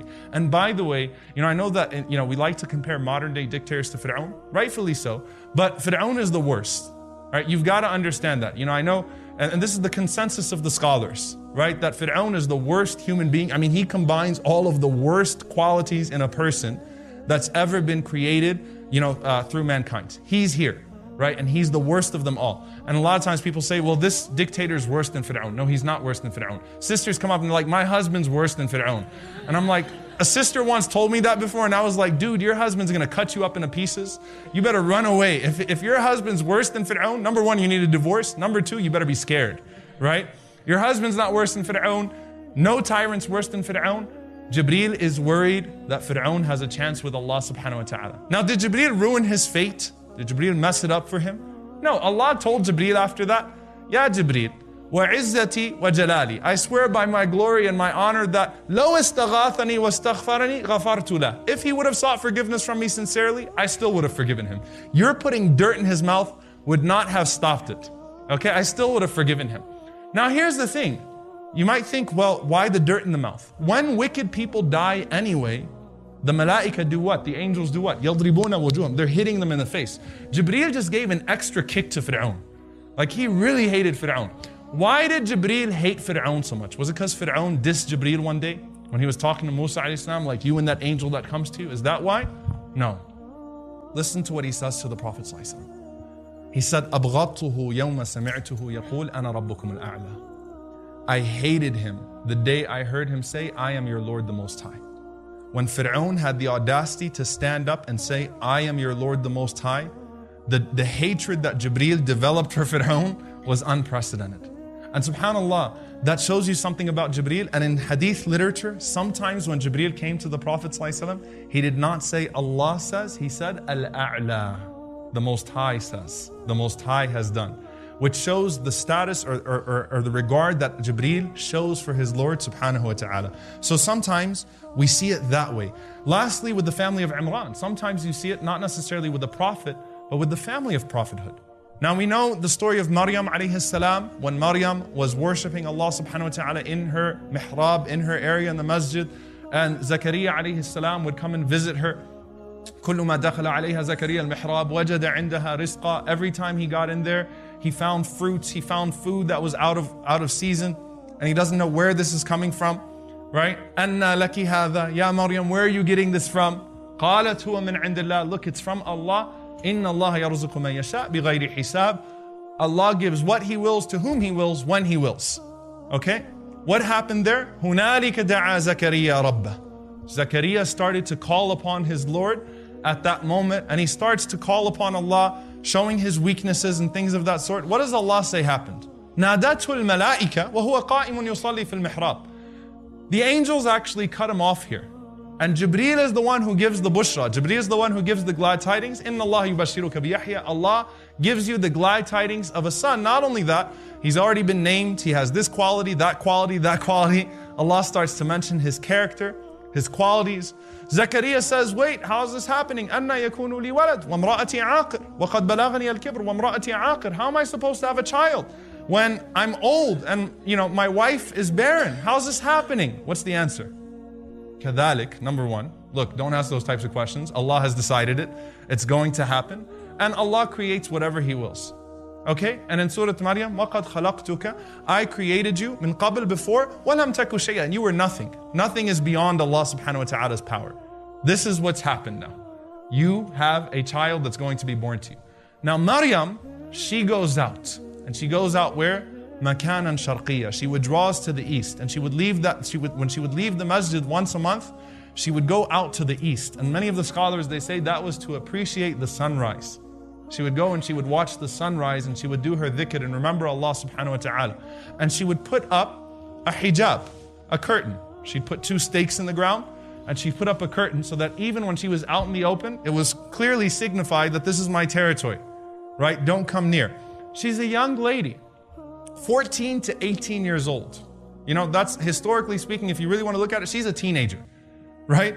And she's worshiping Allah alone, remembering Allah subhanahu wa ta'ala alone. And what does Allah say?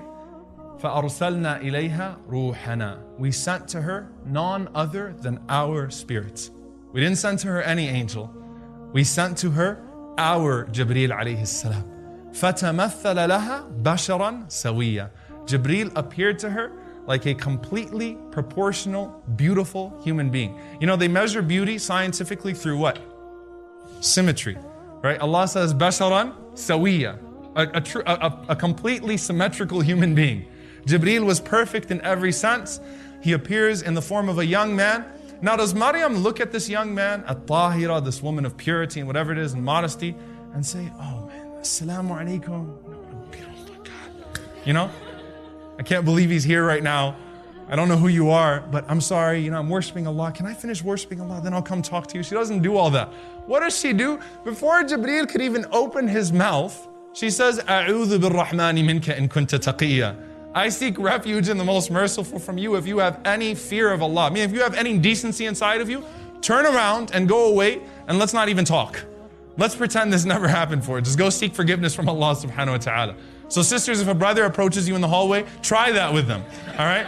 Watch what happens. Even if he doesn't understand Arabic, he's gonna be like, all right, I'm not touching that sister, But seriously, go back to that story and you wonder, well, why did Maryam start talking to Jibreel after that? If she just told him, go away, and I don't want to talk to you, and if you have any decency inside of you, just let's pretend this never happened. You know why? Because when she answered Jibreel with that statement, Jibreel alayhi salam assumed an angelic form.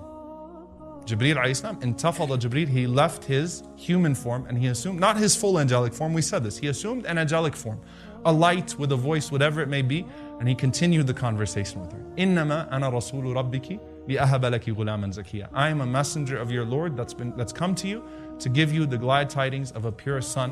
When she starts to argue and says, أَنَّا يَكُونُ لِي غُلَامٌ, how am I supposed to have a son, or how am I supposed to have a child? Right? وَلَمْ يَمْسَسْنِي بَشَرٌ وَلَمْ أَكُ بَغِيًّا. I've never even been touched by a man. I've never been impure. The answer is what? Allah has decided. It's already done. كَذَلِكَ. All right? And Allah, and He gives her, وَلِنَجْعَلَهُ آيَةً لِلنَّاسِ وَرَحْمَةً مِنَّا. He will be a sign for the people and a mercy from us. وَكَانَ أَمْرًا مَقْضِيًّا. And look, this is already happening. Qada means the execution of the decree, the execution of qadr. كَانَ أَمْرًا مَقْضِيًّا means what? You're already pregnant. It starts now. This is not from the future. It starts now. فَحَمَلَتْهُ. She conceived him. فَانْتَبَذَتْ بِهِ مَكَانًا قَصِيًّا. She hides away from her people for a time, and she stays away from him as the pregnancy develops. When the pregnancy starts to get to a point where she's going to deliver, realize she's a young girl, She doesn't have anyone around her to help her. She's never experienced pregnancy before.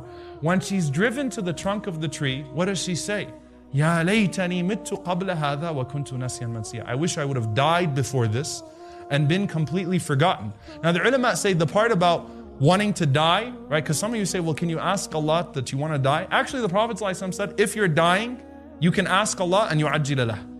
A believer can ask Allah to speed it up. That's permissible. And they say that since Maryam never experienced pregnancy, and pregnancy, delivery, pushes a woman, and the women are like, yeah, we know, right? We have no idea, right? We just see how women are when they're giving birth, okay? Since pregnancy, delivery pushes a woman to the brink of death, Maryam actually thought she was dying. That's one way of looking at it, that she was in so much pain, she thought she was dying. When she says, Kuntu nasyan mansiya, I wish I was completely forgotten, why is she saying that? Because, you know, people are going to mock the people of Iman, they're going to mock the people of faith, they're going to mock a family of prophethood, they're going to say, look at what she was, look at what she was like. You know, so Maryam calls out, just wishing she never existed. Who starts to talk to her? ناداها من تحتها ألا تحزني. Jibreel says to her, don't you dare grieve, don't be sad. ألا تحزني. He starts coaching her through her pregnancy. قد جعل ربك تحتك سريا. You know, you think that you will have a disgraceful mention. Actually, there's a revelation that's coming that's going to say واذكر في الكتاب مريم. Make mention in the book of Maryam. You have something awaiting you and you have no idea what Allah is going to make out of you. ألا تحزني. And look, قد جعل ربك تحتك سريا. Allah has placed beneath you a river. وهزي إليك بجذع النخلة. Shake the palm tree. تساقط عليك رطبا جنيا. Fresh ripe dates will fall upon you. كلي واشربي وقري عينا. Eat, drink, and rejoice. You know, your children, your spouses and your children are supposed to be قرة عين لك. They're supposed to be the coolness of your eyes. Look at your child, not with a feeling of regret, but with a feeling of happiness. Then the next test comes to her, that you're not allowed to defend yourself when your people approach you. But Maryam had full confidence at that point that Allah was with her. So when Maryam approached her people, she didn't know how Allah was going to defend her. She didn't know what Allah was going to do, but she had been coached properly and her tawakkul kicked in here, her trust in Allah, that you know what, something is going to happen, and Allah subhanahu wa ta'ala rewarded her with that. That's when Isa alayhi salam spoke in her defense. So Jibreel assumes here now, pregnancy coach with Maryam alayhi salam. He coaches her through her pregnancy, reassures her, reaffirms her, and finally, before we break for Asr, with Isa alayhi salam, Allah subhanahu wa ta'ala mentions numerous, Allah Azza wa Jalla says, أَيَّدْنَاهُ بِرُوحِ الْقُدُسِ. We supported him with the Holy Spirit. And Allah even mentions it as a favor to Isa alayhi salam. أَيَّتُكَ, I supported you with Ruh al-Qudus, with the Holy Spirit. I can't go into detail with that meaning, but obviously, Isa alayhi salam was supported by Jibreel alayhi salam throughout his life. Not only that, the scholars say the only angel that could take a prophet and ascend and descend through the heavens is who? Jibreel. So when the plot was made to crucify him, the angel that was sent to him to take him through the heavens and to place him there until Allah subhanahu wa ta'ala decrees that he returns was Jibreel alayhi salam. Okay? And that's why, subhanAllah, you know, I kept looking for the meaning of why Allah chooses to mention in Surah Maryam, وَمَا نَتَنَزَّلُ إِلَّا بِأَمْرِ رَبِّكَ, that we do not come down except with the permission of your Lord. What is that ayah? The Prophet ﷺ would grieve when Jibreel did not visit him for a long time. And Jibreel alayhi salam tells the Prophet ﷺ, look, we only come to you when Allah subhanahu wa ta'ala decrees. We can't come when we decree on our own. Okay, we don't make that decision. And it's made very personal, like it's Jibreel speaking. وَمَا نَتَنَزَّلُ إِلَّا بِأَمْرِ رَبِّكَ. We don't come unless your Lord decrees. Why in Surah Maryam? Many of the scholars mentioned because Jibreel played a prominent role in every single prophet that's been mentioned there. Think about it. Zakaria, Maryam, then it went to Isa, then it went to Ibrahim, right? Then it went to Musa, then it went to Idris, then it went to Ismail. All of these people, Jibreel played a very prominent role in their lives. And so it said to the Prophet ﷺ, look, we only come down when Allah subhanahu wa ta'ala decrees, and it's with wisdom. And when Jibreel comes down, you will be fulfilled and you will be satisfied. Inshallah ta'ala, the rest of the seminar is Jibreel with the Prophet ﷺ. Okay. Bismillah ar-Rahman ar-Rahim. Alhamdulillahi Rabbil Alameen. Wa salatu wa salamu ala Rasulih al-Kareem. وعلى آله وصحبه أجمعين. So the rest of the seminar, Jibreel with the Prophet sallallahu alaihi wasallam. And to properly understand this, the Prophet sallallahu alaihi wasallam said, "Waliyi min al-malaika Jibreel." And it's difficult to translate wali in the context of an angel because It's not our traditional guardian angel, but the angel that was closest to the Prophet ﷺ, the one who supported the Prophet ﷺ, his protective friend from the angels is Jibreel alayhi salam. And the Prophet ﷺ, he also says in another narration, he says, مَا بِالنَّبِيٍّ إِلَّا لَهُ وَزِيرَانِ مِنْ أَهْلِ السَّمَاءِ وَوَزِيرَانِ مِنْ أَهْلِ الْأَرْضِ. There is no prophet except that Allah gives him 2 ministers from the inhabitants of the earth and 2 ministers from the inhabitants of the heavens. He says, وَزِيرَايَ مِنْ أَهْلِ السَّمَاءِ. My 2 inhabitants from the heavens are Jibreel and Mikael. My 2 ministers from the inhabitants of the heavens are Jibreel and Mikael. وَوَزِيرَايَ. And my 2 ministers من أهل الأرض, from the inhabitants of the earth, are Abu Bakr and Umar radiyallahu ta'ala anhuma. So Mikael also plays a role in the life of the Prophet ﷺ. We see some mentions of Mikael that we're going to see here as well, but obviously Jibreel is the closest of them all. Now, how does the first encounter of the Prophet ﷺ and Jibreel go? Does anyone know? Is it Hira? When does the Prophet ﷺ first see Jibreel? As a young child. Anas ibn Malik radiallahu anhu narrates that the Prophet ﷺ was running around playing with all of the children just like everyone else. And this is the year that his mother died. So the Prophet ﷺ is a complete orphan at this point. He's lost his mother and he's lost his father sallallahu alaihi wasallam, and he's now switching from hand to hand, from lap to lap. Rasulullah sallallahu alaihi wasallam still was a very happy child, and he's running around playing with all of the other kids, when suddenly a man came and he grabbed Rasulullah sallallahu alaihi wasallam and he threw him into the ground. So all of the other children went running to their parents and they said, Inna Muhammadan qad qutil, that Muhammad sallallahu alaihi wasallam has been killed. And as they're running to their parents, the Prophet ﷺ is watching now what this man is about to do to him. Rasulullah ﷺ said, he cut my chest. He opened my chest. He grabbed the heart of the Prophet ﷺ. And he took something from the heart of the Prophet ﷺ and he said, هَذَا حَظُّ الشَّيْطَانِ مِنْكَ. This is the portion of evil within you, the portion of the devil within you. And he threw it. Then the Prophet ﷺ said, he proceeded to wash my heart in a golden vessel of Zamzam. And subhanAllah, what the scholars say about that, number one, gold would be considered the best of metals, and Zamzam is the water that Jibreel ﷺ opened in the first place. Zamzam is the best of all water. He started to purify the heart of the Prophet ﷺ. He started to wash it with Zamzam. And the Prophet ﷺ is watching all of this as a child, and his heart was put back sallallahu alaihi wasallam. And by the time the kids got back, they found the Prophet ﷺ with his chest sewn up. And you know what's amazing, subhanAllah, Anas ibn Malik radiallahu anhu said there was a line down the chest of the Prophet ﷺ that had makhit. Makhit is stitching, like a perfect line of stitching. Did they used to do open heart surgeries 1400 years ago in Arabia? Perfect stitching on a line on the chest of the Prophet ﷺ. And they said his face was blue. The very first time I taught this class, it was in London. There was a cardiologist that came to me and gave me like a 20-minute lecture as to why his face would be blue, because circulation's cut off and would it be this color blue? And I'm like, yeah, that's really, and he was doing it, mashallah, in that British accent. I'm like, that's great. So I got the point now. Circulation cut off, blue face, further proof, right? The Prophet ﷺ's heart was taken out physically and he was purified, alayhi salatu wassalam. He got absolutely no explanation from that moment. He was traumatized by the incident. He didn't know what happened. Now, the mushrikeen, the pagans, were a very superstitious people. So they just took this to mean that it's some good omen, right? And they started to celebrate it and so on and so forth, because they thought that this was something that was good for them. Obviously, it wouldn't be so good for them, right? But the point is, no explanation for 34 years. For 34 years, the Prophet ﷺ knew that this happened. And we know that other miracles happened with him as well, sallallahu alaihi wasallam, with no explanation. 34 years later, at the age of 40 years old, Aisha radiallahu ta'ala anha said, the Prophet sallallahu alaihi wasallam, he started to see al-ru'ya al-salihah or al-ru'ya al-sadiqah, truthful, righteous dreams. For 6 months, all of a sudden, the Prophet sallallahu alaihi wasallam started to see truthful, righteous dreams, good dreams, truthful dreams. He sees in a dream that something is going to happen tomorrow, that someone's going to come visit him.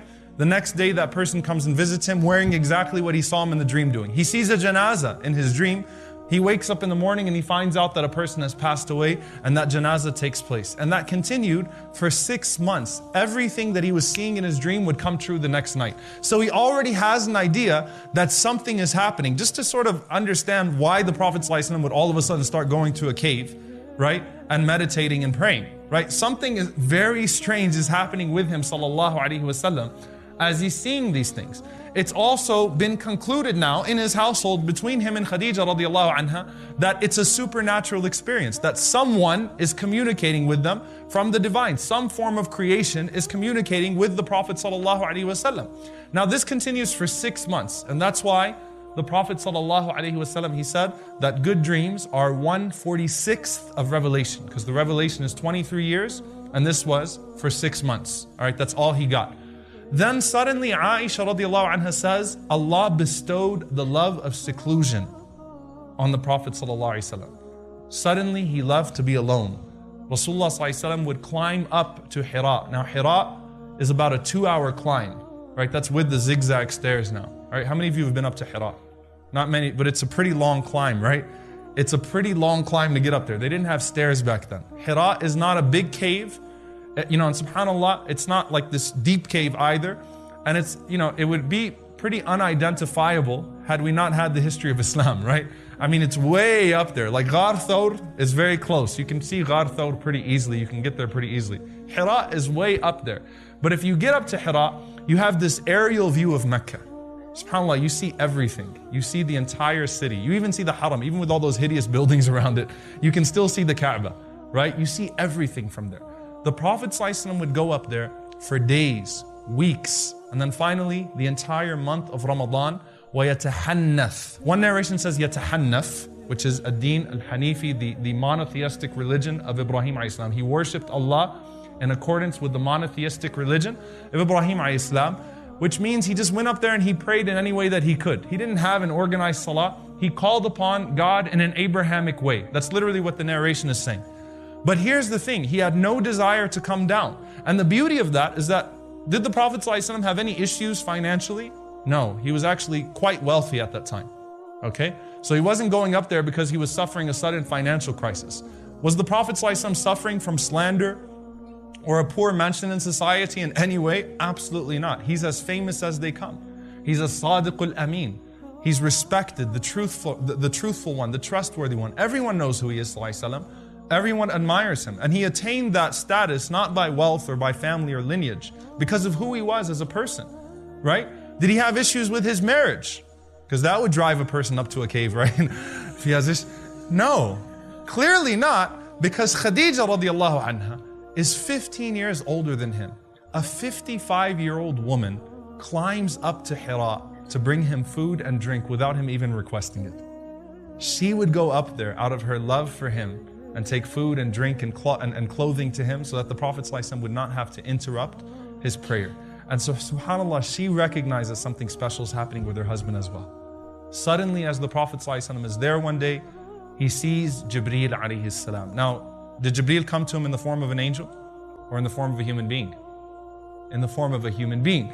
There's a proof for this, which I'll mention inshallah ta'ala, in the form of a human being. So you might be thinking to yourself, why in the world was the Prophet ﷺ scared then? Well, think about it. You're 2 hours up there, no one's around you, and then all of a sudden you see a strange man standing at the mouth of the cave and he's just staring you down. He's not saying anything. What might you think is happening if you're the Prophet ﷺ? What might you think is happening? Hallucination, dreaming? Is it something that I'm seeing, right? I remember, subhanAllah, I went to a tarbiyah camp, 2004, it was the year before Katrina, and it was in Mexia, Texas. So it was like away from civilization or something like that. And I remember driving after 24 hours of not sleeping, and I started seeing polar bears on the highway in Texas. That to me was, I was like, okay, hallucination is real, okay? After I had to be convinced that they weren't real polar bears on the highway. But, you know, you might think something's happening to you, right? To add on to that, a future narration gives us an idea of what happened to the Prophet ﷺ. Rasulullah ﷺ, when he told Khadija what happens, he said, جَاءَنِي الَّذِي أَتَانِي فِي الْمَنَامِ. The one who I was seeing in my dreams came to me. So that further establishes that the Prophet ﷺ had already seen Jibreel in his dreams. And so he's thinking that this is strange. I'm not sleeping right now. I'm not dreaming, which explains why Jibreel grabbed him. He hugged him. This is real. Iqra, read. Right? Read. You are not hallucinating. This is not a vision. I'm really here. Not only am I really here and I'm squeezing you to show you that, Inna sanulqi alayka qawlan thaqila. The words that are going to be revealed to you, this revelation that's going to come to you, it's going to be heavy. Right? You need to be ready to acquire this. Iqra. So he commanded him read and he let him go. And the Prophet ﷺ said, I don't know how to read. So Jibreel ﷺ grabbed him again, harder, and said, read, Iqra. And he said, I don't know how to read. And Jibreel ﷺ grabbed me the third time. He said, he grabbed me the third time and he held me so tight that I thought I was going to die. Jibreel squeezed me and said, Iqra, read. So the Prophet ﷺ said, what shall I read? And that's when Jibreel ﷺ said, Iqra bismi rabbika alladhi khalaq. Read in the name of your Lord who creates. خلق الإنسان من علق. Who created man from a suspended clot. Iqra wa rabbuka al-akram. Read and your Lord is most generous. The one who taught man that which he knew not, taught man the use of the pen.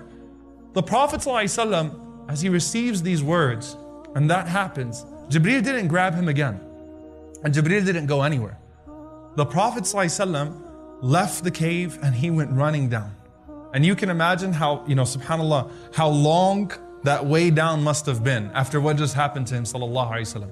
And you can imagine the relief that the Prophet ﷺ felt when he finally got home and he saw Khadija radiallahu ta'ala anha and literally embraced her and hugged her and told her to hold me. Hold me. And Khadija radiallahu anha said, what happened? Now, when the Prophet ﷺ told her what happened, Khadija radiallahu anha, she could have easily been like, well, maybe you should stop going up to that cave. Maybe you should stay home more often. Let's just pretend this never happened. You can meditate in the corner of the house and we'll leave you alone. And inshallah, nothing will happen again. She didn't say that. Look at how beautiful Khadija is. SubhanAllah, she truly believed in the Prophet ﷺ before he believed in himself. Truly. She tells the Prophet ﷺ, Wallahi la yukhzik Allahu abada. Allah would never disgrace you. Now, why did she bring Allah into the picture? Because the Prophet ﷺ was going up there because he was a humanitarian, he's a social justice, he's an activist before being a messenger. He's trying to solve the problems of the world. It's not happening, corruption still exists. He knows there's more to this world, these dreams are happening. He knows that Allah that Allah has given him a greater purpose. So what the Prophet ﷺ is thinking might have just happened is that, a demon disgraced him, or that this is a form of punishment, or this is a form of trial, like I'm losing my mind and a shaitan is coming to me or something like that. Khadija says, Wallahi la yukhzik Allah abada. Allah would never disgrace a person like you. And she starts to give us the last 15 years of the seerah of the Prophet ﷺ. Innaka la tasil rahim. You're a man who establishes the ties of kinship. You're a man who takes care of the orphans and the poor. You're a man who's generous to his guests and to his neighbors. There is no one who has a cause except that you take up their cause. Allah would never disgrace you.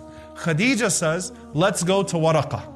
Waraq ibn Nawfal, her cousin, her first cousin, and he's a biblical scholar. He was a monotheist. He refused to worship the idols. He was one of the few people that refused to worship the idols. He abandoned paganism at a very young age, and he knew the scriptures. So Khadija says, let's go to him and see what he thinks. So they go to him. And the Prophet ﷺ tells Waraqah what he saw.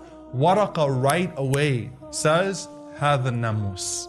And see if there's any instance that mentions how Gabriel brings revelation. The one instance I found, the one incident that's there, it's in Daniel 8, the Prophet Daniel alayhi salam. Daniel says, behold, I saw a man before me with a booming voice saying, understand. As he touched me and recited the word to me, I fell on my face trembling and lost all strength, but I could still hear his words. Then he stood me upright and said, fear not, O beloved one of God, fear not, peace be unto you. SubhanAllah. I saw that and I seriously got goosebumps. That was probably, if there was any moment in research that gave me goosebumps, it was that. How incredibly consistent is that with what the Prophet ﷺ experienced? SubhanAllah. The one instance that mentions Jibreel alayhi salam coming to a person with revelation. Now what happens after that? Aisha radiallahu ta'ala anha, she said that the Prophet ﷺ after that, there was a fatra, there's a pause in revelation. That pause in revelation was a very long time. Okay? It could have even gotten into years. Allahu alam how long it was, but it was a very, very long time. I mean, you'll find the scholars talk about it. If the Prophet ﷺ was making this experience up, he clearly would have just went to the people and say, hey guys, revelation is coming to me now. Instead, the Prophet ﷺ waits. He waits for this angel to come back. He doesn't get revelation, but here's what he gets next. The Prophet ﷺ starts to walk back into those mountains, and Rasulullah ﷺ expresses in his own words that it was like he wanted to throw himself off because he wanted some sort of clarity. What's going on? Every time the Prophet ﷺ would get into those mountains, he would hear the voice of Jibreel alayhi salam saying, Ya Muhammad, innaka Rasulullahi haqqan. O Muhammad, you are the messenger of Allah in truth. And that calmed the Prophet ﷺ down, and the Prophet ﷺ would go back to his house. Then, later on, not only did he say, Ya Muhammad, innaka Rasulullah haqqan, he said, Wa ana Jibreel, and I am Jibreel. So he clarifies to the Prophet ﷺ that he's Jibreel. But still, no Quran, no revelation. What's going on? The next narration I'm about to share with you is probably going to make you all go like, what? Okay? Khadija radiallahu anha once again. And I guarantee you, you'll leave this seminar with a greater appreciation of Khadija radiallahu anha. Khadija comes to the Prophet ﷺ and she says to the Prophet ﷺ, إِذَا جَاءَكَ صَاحِبُكَ هَذَا فَأَخْبِرْنِي. If this companion of yours comes back to you, tell me. So the Prophet ﷺ was waiting. Jibreel alayhi salam came. What was the Prophet ﷺ seeing? كَانَ يَسْمَعُ الصَّوْتِ وَيَرَى الضَّوْءِ. He was hearing the voice and he was seeing the radiance of Jibreel alayhi salam. Khadija radiallahu anha said, sit on my right side. So he sat on her right side. Khadija said, Atarah, do you see him? The Prophet ﷺ said, Na'am, yes. So she told the Prophet ﷺ, sit on my left side. He sat on her left side. She said, Atarah, do you see him? The Prophet ﷺ said, yes. Khala'at khimaraha. She took off her khimar. Now, the hijab back then, there was no legislation of hijab. The women used to wear something on their heads that covered their hair. And it came down, but it didn't necessarily cover this area of their body, their necks, and so on and so forth. So they wore that sort. It was called the khimar. It was called the hijab back then. It was called the khimar back then already. So the narration says, "Khala'at khimara." She took it off. She embraced the Prophet ﷺ from behind him. She put her chin on his shoulder, and she was holding him so close that the Prophet ﷺ was almost in her lap. And she said, "Atara, do you see him?" The Prophet ﷺ said, "No." She said, "Uthbut فَإِنَّهُ مَلَكٌ وَلَيْسَ بِشَيْطَانٍ." She said, "Be firm. That's an angel. That's not a devil." Now you're reading that narration. You're going, "What? What just happened here? What is she talking about?" I'll tell you what happened. Khadija radiallahu anha studied the story of Jibreel. Khadija went out and learned about Jibreel alayhi salam. One of the characteristics of Jibreel alayhi salam is his haya, his modesty. Anytime Aisha radiallahu ta'ala anha, later on even in Sirah, when Aisha radiallahu anha was not fully dressed, Jibreel would not come inside the house. He'd call the Prophet ﷺ out of the house. Khadija figured that out. She went and studied that. She's telling the Prophet ﷺ if he was, and the Prophet ﷺ doesn't know what's going on either. Atara, do you see him? Do you see him? She's the one telling him, once again, that's an angel, that is not a devil. Finally then, the Prophet ﷺ was walking once again. And this time, it was not, Ya Muhammad, innaka Rasulullah haqqan. O Muhammad, you're a messenger of Allah in truth. This is the hadith of Jabir in al-Bukhari, that the Prophet ﷺ was walking, and suddenly the Prophet ﷺ looked up and he saw Jibreel alayhi salam in his full angelic form, covering the space between the heavens and the earth, covering the entire horizon. What does Allah subhanahu wa ta'ala say? ذُو مِرَّةٍ فَاسْتَوَى. He rose, alayhi salatu wasalam. Jibreel alayhi salam rose to the sky and he covered the entire horizon. The Prophet ﷺ saw him with all of his wings, with his full creation. Not only that, what happened next? Right? ثُمَّ دَنَا فَتَدَلَّى. He started to come close to the Prophet sallallahu alaihi wasallam. He was less than 2 bow lengths away from the Prophet sallallahu alaihi wasallam. Right? He came close to the Prophet sallallahu alaihi wasallam. And Rasulullah sallallahu alaihi wasallam fell to the ground. He said that I was so scared that I fell to the ground that he came that close to me. And the Prophet sallallahu alaihi wasallam went back to his home and he told Khadija radiallahu anha, "Zammiruni, dathiruni, cover me, embrace me." And that's when the next revelation came. Ya ayyuhal muddathir, قُمْ فَأَنذِرْ وَرَبَّكَ فَكَبِّرْ وَثِيَابَكَ فَطَهِّرْ. Allah subhanahu wa ta'ala said, "O you who is covered up." SubhanAllah, think about it. The first revelation, the Prophet ﷺ was in the cave. The second time, the revelation came to him while he was in the arms of Khadija radiallahu ta'ala anha. Wrapped up. "O you who is wrapped up, stand up and warn. Stand up and call the people. And declare the greatness of your Lord. Purify your garments. Abandon the idols." Right? This is the first revelation. And subhanAllah, from that moment, Aisha radiallahu anha says the revelation heated up. Meaning what? After that long pause, after Surah Al-Muddathir, came Surah Al-Muzammil, came Surah Al-Duha, so on and so forth. There are multiple surahs that started to come very quickly to the Prophet sallallahu alaihi wasallam. And that's where it starts. The Prophet ﷺ now understands what is happening. The Prophet ﷺ understands he's a messenger of Allah. The Prophet ﷺ is no longer terrified by the presence of Jibreel ﷺ. It's been made clear to him ﷺ. Now to give you an idea now, what happens when Jibreel comes with a revelation to the Prophet ﷺ? Now we know for the Prophet ﷺ, it was very heavy on him, right? I mean, he would sweat, even on a bitterly cold day. It was rough on him. His body would become physically heavier. I mean, Zayd ibn Thabit says, my leg was under his leg when the Quran came to him one time and I lost feeling in my leg. You know, Rasulullah ﷺ was sitting on a camel when Surah Al-An'am was revealed to him and the knees of the camel buckled. And the Prophet ﷺ got off as a mercy to that camel. So it was visibly rough on the Prophet ﷺ when revelation came to him that way. But how does the process go? Okay, and this is truly fascinating. We know, لو أنزلنا هذا القرآن على جبل لرأيته خاشعا متصدعا من خشية الله. Allah says, if we were to reveal this Quran onto a mountain, you would have seen that mountain crumble. You would see it shake and crumble out of its awe of Allah subhanahu wa ta'ala. It has to come to the heart of the Prophet ﷺ. He has to bear that revelation. But how does this all happen? Rasulullah ﷺ was asked, how does the revelation come? The Prophet ﷺ, he said that when Allah desires to speak the words of revelation, when Allah wills to speak the words of revelation, he says there's a loud noise through the heavens. And he said it's like chains pulling over Mount Safa. Like, I mean, imagine the severity of chains pulling over a mountain. And he said the angels of the heavens are overtaken by it. They're overtaken by it. And Allah speaks to Jibreel alayhi salam. Now, can you imagine Allah speaks to Jibreel directly with the revelation? Jibreel actually gets the Quran from Allah subhanahu wa ta'ala. He hears the revelation from Allah subhanahu wa ta'ala. And when Allah subhanahu wa ta'ala finishes with the revelation to Jibreel alayhi salam, the angels regain themselves. And as Jibreel starts to descend, the Prophet ﷺ said, the angels surround Jibreel and they say, ماذا قال ربك? What did your Lord say? And Jibreel says, الحق الحق وهو العلي الكبير. He's spoken the truth, and He is the Most High and the Most Great. The Prophet ﷺ said all of those angels start to say, Al-Haq, Al-Haq, wa huwa al-Ali al-Kabir, the truth, the truth. He is the Most High and the Most Great, and they start to descend with Jibreel alayhi salam as he brings the revelation down. And in Surah Al-An'am, the Prophet ﷺ mentioned, Surah Al-An'am of course came in one shot, over 20 pages in one shot to the Prophet ﷺ. 70,000 angels were escorting Surah Al-An'am, glorifying Allah subhanahu wa ta'ala and declaring His praise as it came to the Messenger sallallahu alaihi wasallam. That's the process of that revelation coming to the Messenger sallallahu alaihi wasallam.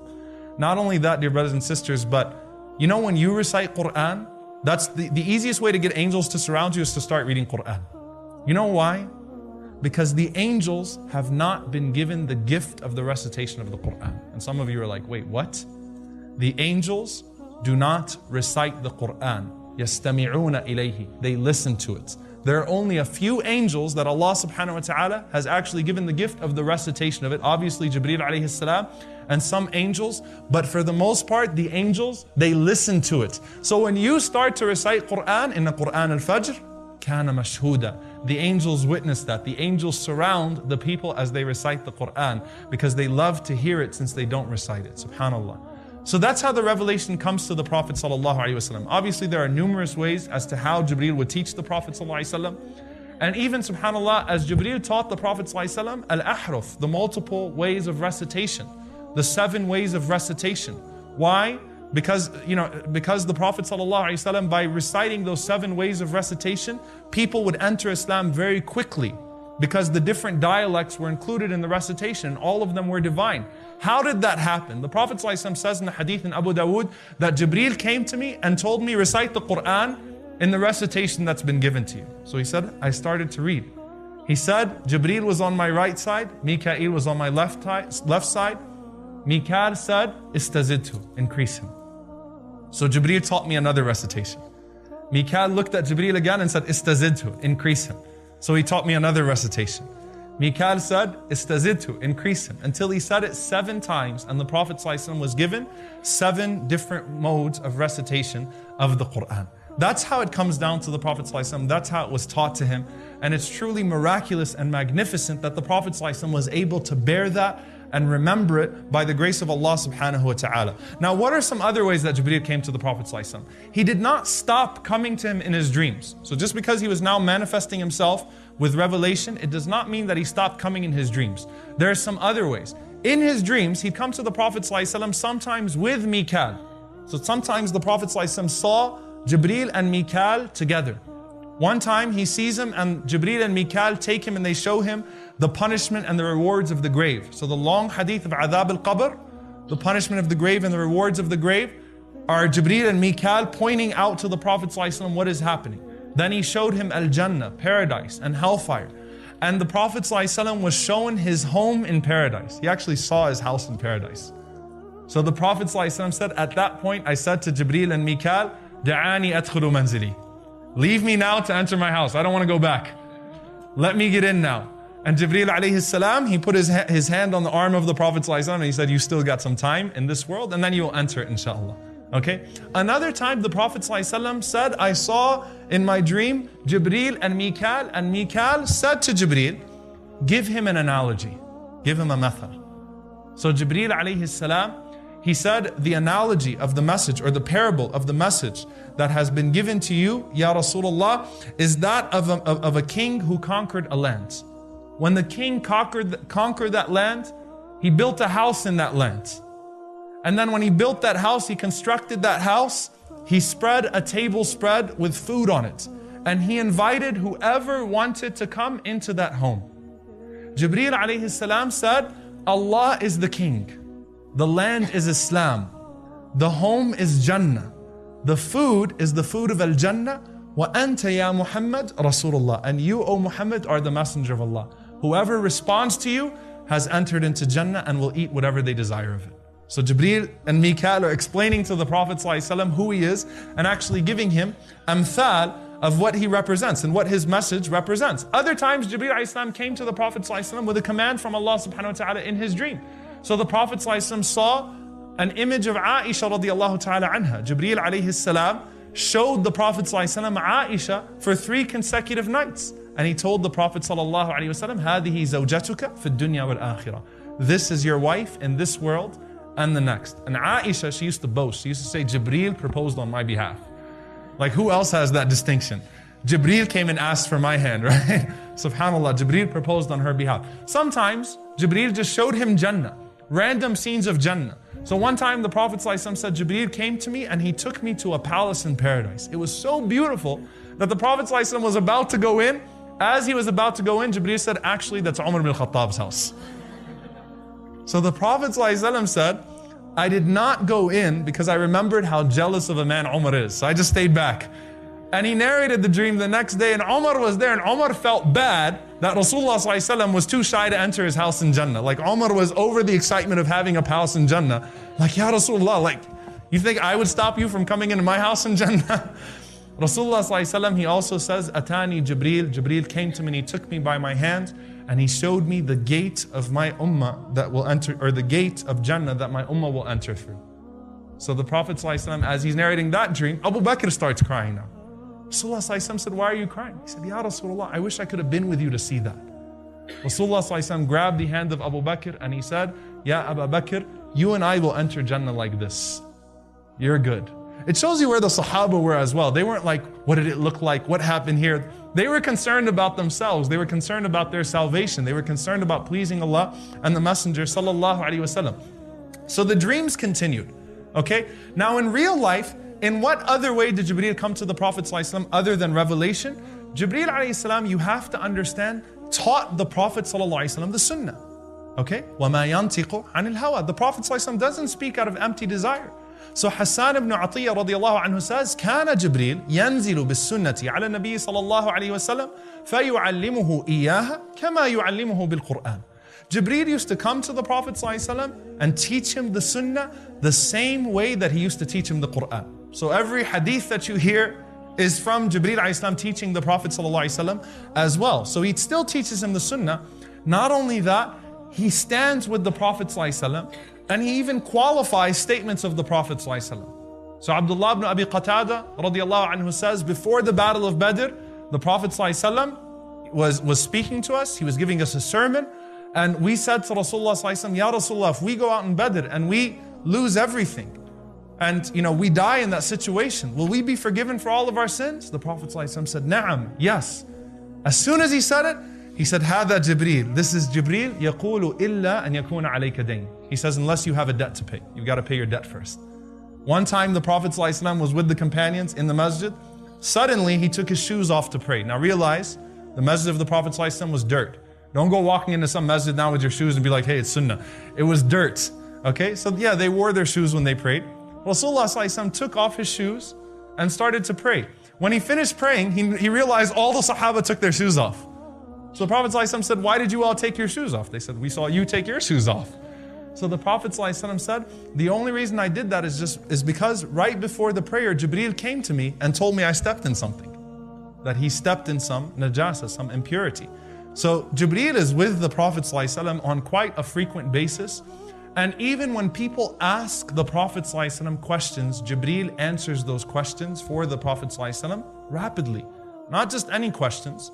Hussein ibn Salam, the chief rabbi in Medina, he comes to the Prophet ﷺ with some questions. When he asked the Prophet ﷺ these questions, the Prophet ﷺ responded, خَبَرَنِي بِهِنَّ أَنِفًا Jibreel. Jibreel just gave me the answers. Which is why Allah tested the Messenger ﷺ with what? In Surah Al-Kahf. To teach him to say, Insha'Allah, when Allah wills. Because the Prophet ﷺ became accustomed to getting asked a question, Jibreel gives him the answer. So the Prophet ﷺ was taught that it comes from Allah subhanahu wa ta'ala. And finally, in this regard, Hadith Jibreel. When I told my mashayikh, when I told my teachers that I was going to teach Jibreel, they were like, oh, mashallah, Hadith Jibreel. I'm like, no, Jibreel. Like Seerah Jibreel. They're like, what are you talking about? There's no book. Why would you teach the Seerah of Jibreel? I'm like, well, it's different. Because Hadith Jibreel is the first hadith you learn when you study. It really is. It's the most important hadith in Islam. It is, by consensus of the scholars, the most important hadith of Islam. It's been narrated by multiple companions with greater context from some of the narrations.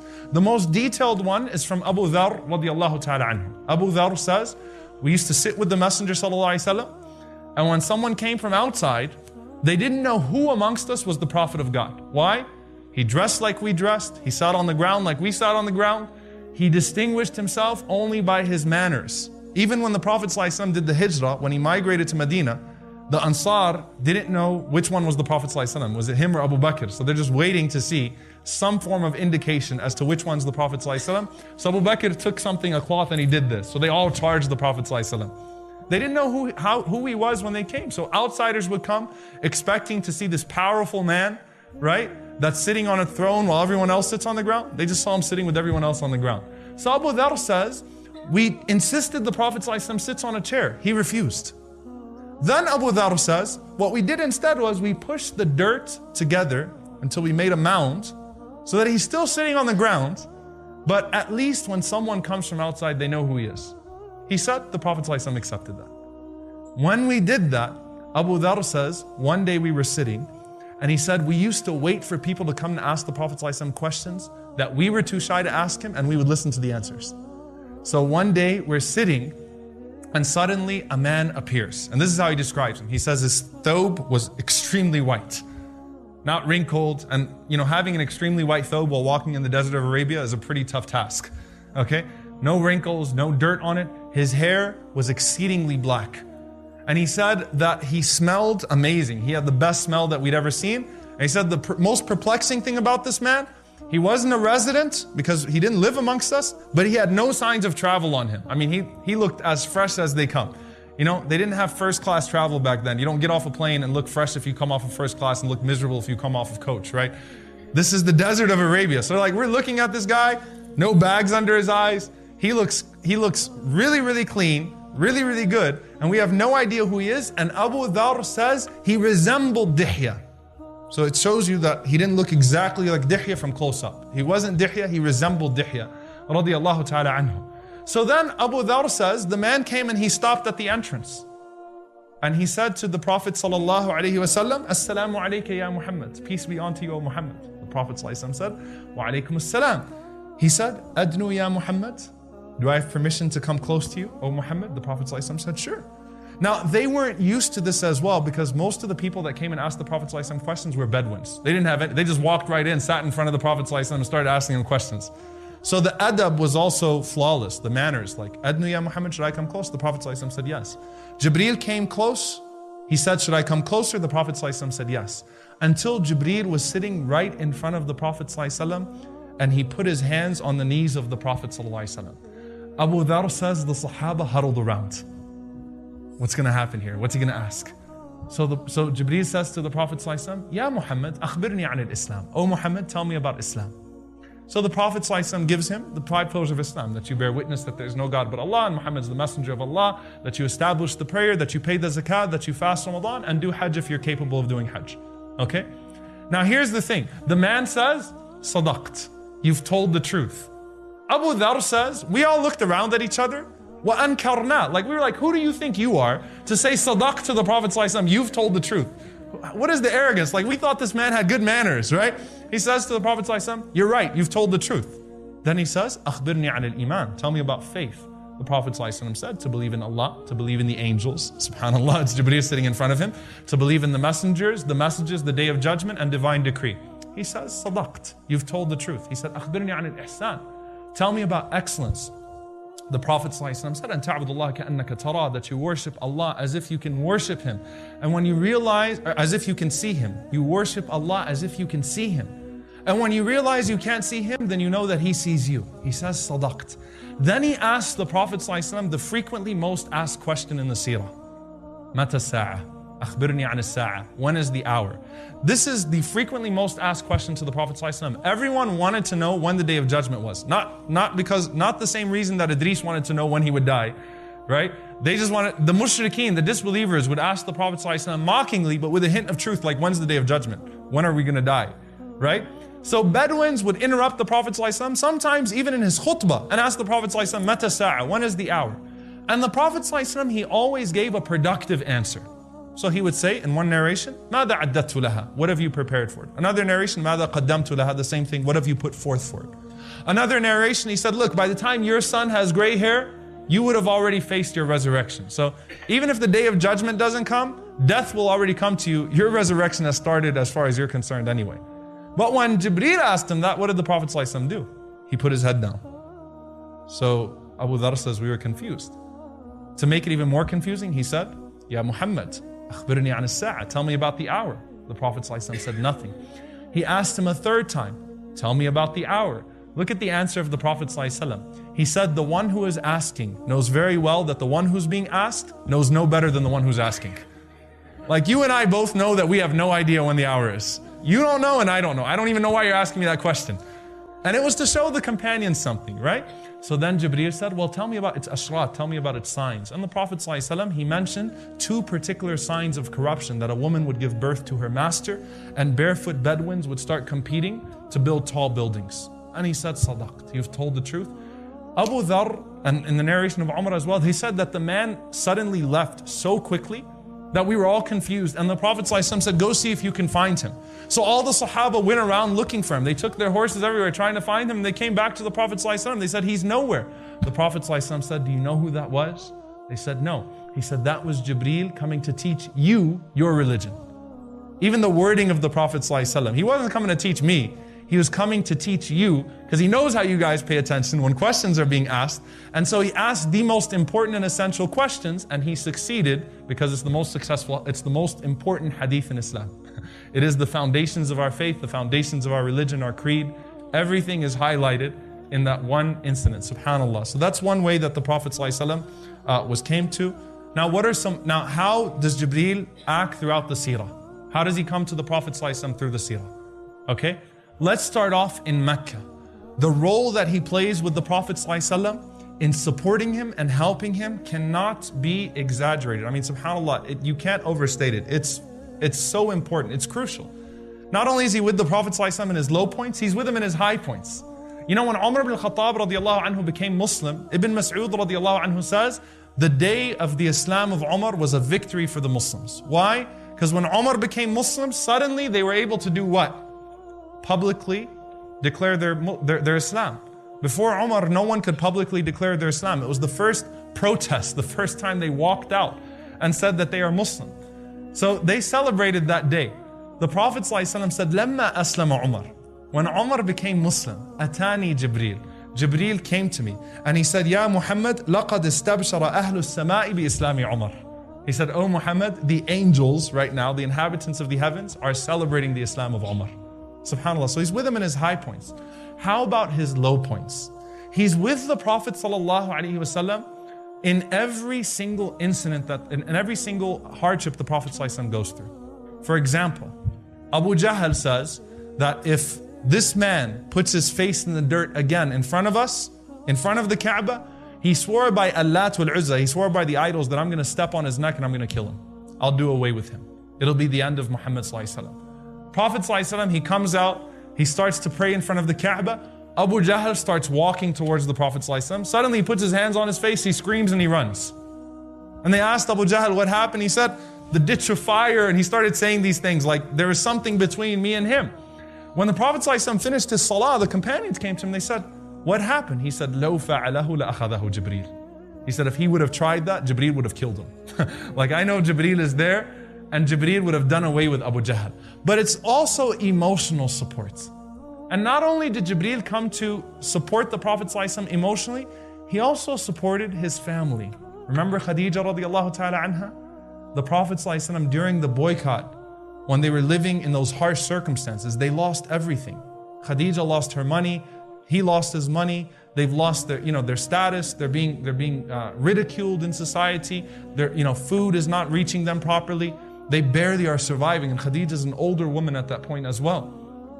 And Jibreel enters upon the Prophet ﷺ as Khadija is making whatever food that she has.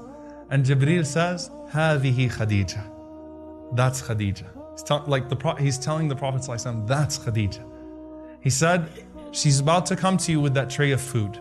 When she does, give her salam from Allah.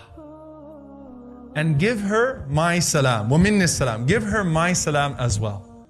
And give her the glad tidings of a home in Jannah that is made of qasab, la sakhaba fihi wa la nasab. It's made of pearls and there's not going to be any noise or exhaustion or fatigue there. Meaning, let her know that she's about to have a place in Jannah that far outdoes anything that she's sacrificed in this world. So the Prophet ﷺ, when Khadija comes, the Prophet ﷺ says, Hada Jibreel. Here's Jibreel. Gives you salam from Allah. And he gives you salam from himself. And he gives you the glad tidings of a home in paradise made of pearls, and there is no fatigue, no noise therein whatsoever. Khadija radiallahu anha demonstrating her spiritual maturity. She says, as for Allah, huwa salam. Allah is peace. As for Jibreel, wa alayhi salam. And peace be unto him. And then she said, Insha'Allah, we will be patient. Khadija radiallahu ta'ala anha, she died after that. She died shortly after that incident took place. And the Prophet ﷺ obviously was devastated. And when Abu Talib died as well now, obviously the Prophet ﷺ now was ridiculed far harsher and he was hit far harsher. And subhanAllah, there is a narration from Anas ibn Malik radiallahu ta'ala anhu. And this narration, the sanad is disputable, but the chain is disputable, but the scholars still use it to show that incident, what was happening during the muqata'a, during the boycott. That once the Prophet ﷺ was hit in the face and there was blood running down his face. This was just a random time. Someone hit him with an object and blood was running down his face. And the Prophet ﷺ, he just sat down grieving. So Jibreel came to him. And Jibreel said to him, Ya Muhammad Malak, what's wrong? And he said, look at what my people are doing to me. And Jibreel alayhi salam says, do you want me to show you an ayah? Do you want me to show you a sign? The Prophet ﷺ said, sure. He said, Ud'u tilka shajara. Call that tree to come towards you. Now you might be thinking, yeah, whatever, trees moving, tree. Do you realize that over 100 companions narrated the hadith that the Prophet ﷺ used to give khutbah leaning on a tree? And when we built him a manbar, when we built him a pulpit, and he went to that pulpit, the tree started to cry and shake. And the Prophet ﷺ went to it and comforted it until it stopped crying.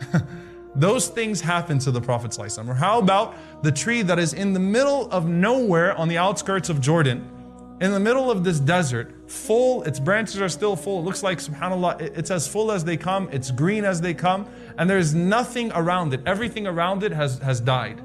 And that was the tree that the Prophet ﷺ rested under when he went to Asham, when he went to that area. So here, when Jibreel tells the Prophet ﷺ, look, ud'u tilka shajra, tell that tree to come towards you. It's nothing new. The Prophet ﷺ, he calls the tree and the tree comes to him. Jibreel says, now tell it to go back.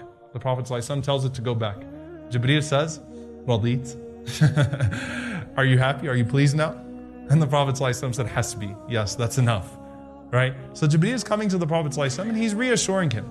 Now, what's fascinating here and remarkable here is that Jibreel comes to the Prophet ﷺ at his lowest moment and then his highest moment. What was the worst moment of the Prophet ﷺ's life? What was the worst day of his life? In his own words, the last day of Ta'if.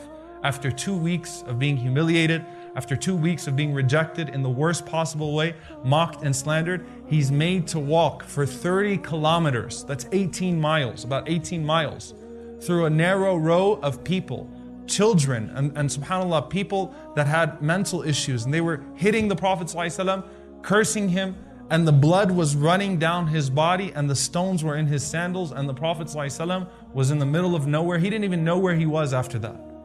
And he calls Allah subhanahu wa ta'ala, complaining to Allah subhanahu wa ta'ala. Who does Allah send? Jibreel. Jibreel comes to the Prophet ﷺ and he has with him Malakul Jibal, an angel that can move mountains. And Jibreel says, Ya Muhammad, we have heard your complaint. And he says, with me is an angel, Malakul Jibal, an angel that can move these mountains. The angel says, Assalamu alayka ya Rasulullah, peace be unto you, O Messenger of Allah. And he says, you tell me what you want me to do.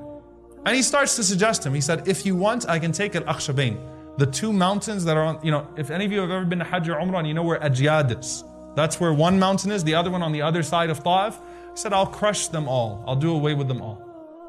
Whatever you tell me to do. The Prophet ﷺ said, even in that moment, he said, no, because maybe there will be from their children people that will worship none but Allah.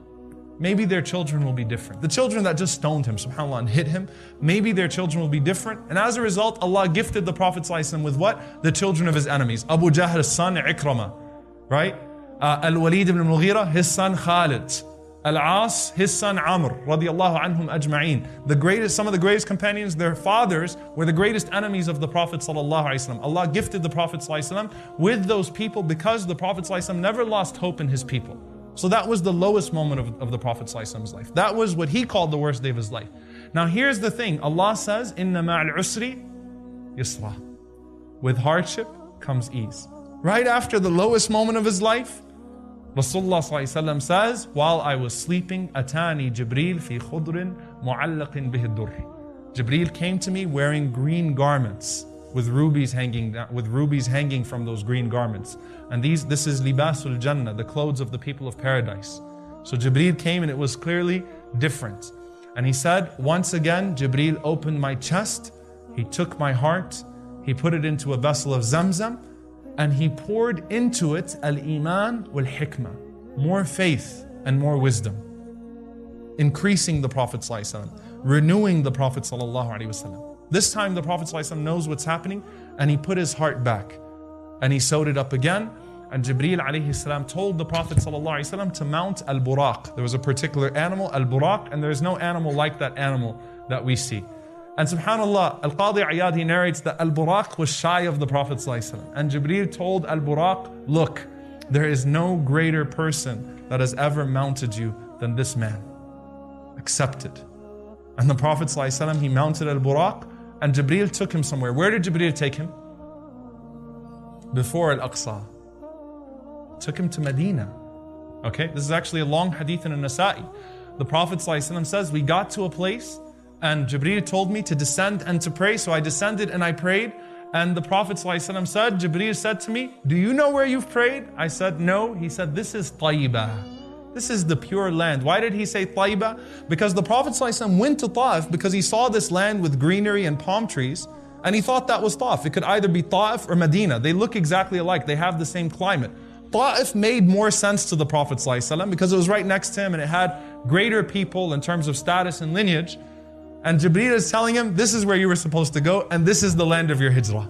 This is where your hijrah is going to be to. This is where you're going to migrate to.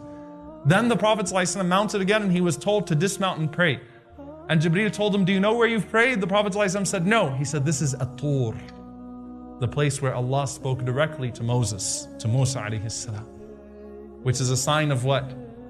That this is about to happen to you too. Then he told them to mount once again, and they reached another land, dismount and pray. The Prophet ﷺ said that he asked me, do you know where you've prayed? I said, no. He said, this is Bethlehem, the place where Isa alayhi salam was born. Jesus, peace be upon him, was born, which is a sign that this is a continuation of his message. Then he said, finally, we arrived at Al-Aqsa. Allah subhanahu wa ta'ala liberated, Allahumma ameen. We arrived at Al-Aqsa, the place where Ibn Abbas radiallahu anhu says there isn't a single space there, not a handspan, except that an angel or a prophet has prayed there. Not a single handspan. And Rasulullah sallallahu alaihi wasallam says, the Anbiya were gathered for me. Prophet sallallahu alaihi wasallam, this is a pretty amazing sight. He walks in and he sees the Anbiya gathered in rows waiting for Salah. And he says, Jibreel took me and he put me in the front and he said, Ya Rasulullah, lead them in Salah. So he said, I led them in Salah. Then Jibreel alayhi salam took my hand and we started to ascend. And he said, every time we got to one of the gates of the heavens, there was an angel at that gate of the heaven that said, who is it? And he said, Jibreel. And he said, Man ma'ak, who's with you? And he would say, Rasulullah sallallahu alayhi wasallam. And the angel would say, Ursila ilayh, has he been sent for? And Jibreel would say, Na'am, yes. And the angel would say, Marhaban bin Nabiy Salih. Welcome to you, O righteous prophet. Welcome to this righteous prophet. SubhanAllah, this is right after the rejection of Ta'if. The angels are welcoming him in the heavens. The prophets are welcoming him in the heavens. The Prophet ﷺ said, we continued to ascend. Suddenly, Jibreel alayhi salam, he had two glasses in his hand. One of wine and one of milk. Or one of milk and one of wine. Okay? One of milk and one of wine. And he presented them to the Prophet ﷺ. Now, is wine halal? What? Are you guys serious? I heard like 20 people just say yes. Is wine halal? Is wine halal? Are you sure? Okay, good, because I'm going to change the topic completely if you guys say wine is halal. And we're going to have a fiqhi discussion right now as to what khamr is. Don't give me that grapes and non-grapes nonsense, all right? Wine is haram, okay? But here's the thing. If Jibreel is presenting you wine, is it halal? All right, so if you see a dude outside named Jibreel and he's presenting you a glass of wine, is it halal or is it haram? It's haram, right? Now for the Prophet ﷺ, was it halal? It's 110% zabiha, hand cut, halal, whatever, however you want to slice it, it's halal, all right? But did the Prophet ﷺ say, well, if it's Jibreel ﷺ, then I'm going to take that? No, he took the laban, he took the milk, and he drank the milk. Jibreel made a comment. Jibreel said, Alhamdulillahi alladhi hadaka lil fitra. All praises be to Allah who guided you to your natural goodness. Law akhadhta al-khamr, ghawat ummatak. If you would have drank the wine, your nation would have gone astray. Meaning Jibreel was happy for us as an ummah that the Messenger ﷺ chose the pure drink. He chose purity. He chose what his fitrah led him to. And that was a good sign for the ummah of Rasulullah sallallahu alaihi wasallam. The Prophet ﷺ said, we also saw on that day Al-Kawthar, the fountain, that the Prophet ﷺ would serve his followers from on the day of judgment. And Rasulullah ﷺ, he asked Jibreel alayhi salam, what is that? Jibreel said, this is the fountain that you will serve your followers from on the day of judgment. May Allah subhanahu wa ta'ala make us amongst them. Allahumma ameen. Then we continued to ascend, and the Prophet ﷺ obviously met multiple prophets. He met numerous prophets, starting with Adam alayhi salam, ending with Ibrahim alayhi salam. When he reached Ibrahim alayhi salam, he saw another sight. He saw Al-Baytul Ma'mur. Baytul Ma'mur, the frequently visited house. And he asked Jibreel, what is that? And he said, this is Al-Baytul Ma'mur. It's the equivalent of the Kaaba on earth, where 70,000 angels enter every day and do tawaf, and they never return. So that's Al-Baytul Ma'mur. The Prophet ﷺ obviously continued to ascend until they reached Sidrat al-Muntaha. And when they reached Sidrat al-Muntaha, Allah subhanahu wa ta'ala tells us what in the Quran? أَفَتُمَارُونَهُ عَلَى مَا يَرَى. Are you questioning what the Prophet ﷺ saw? All right? And he says, وَلَقَدْ رَآهُ نَزْلَةً أُخْرَى. He saw him a second time. Who is Allah talking about? Jibreel. He saw him a second time. Aisha radiallahu anha was very, very harsh with anyone that tried to say otherwise.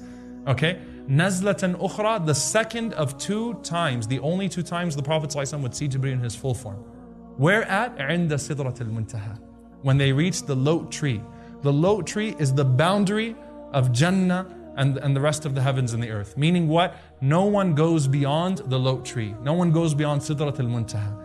And the Prophet ﷺ this time looked at Jibreel alayhi salam when they reached Sidrat al-Muntaha and once again sees him in his full form. This time he sees him from top to bottom. The first time he saw him, bottom to top, right? In his full form.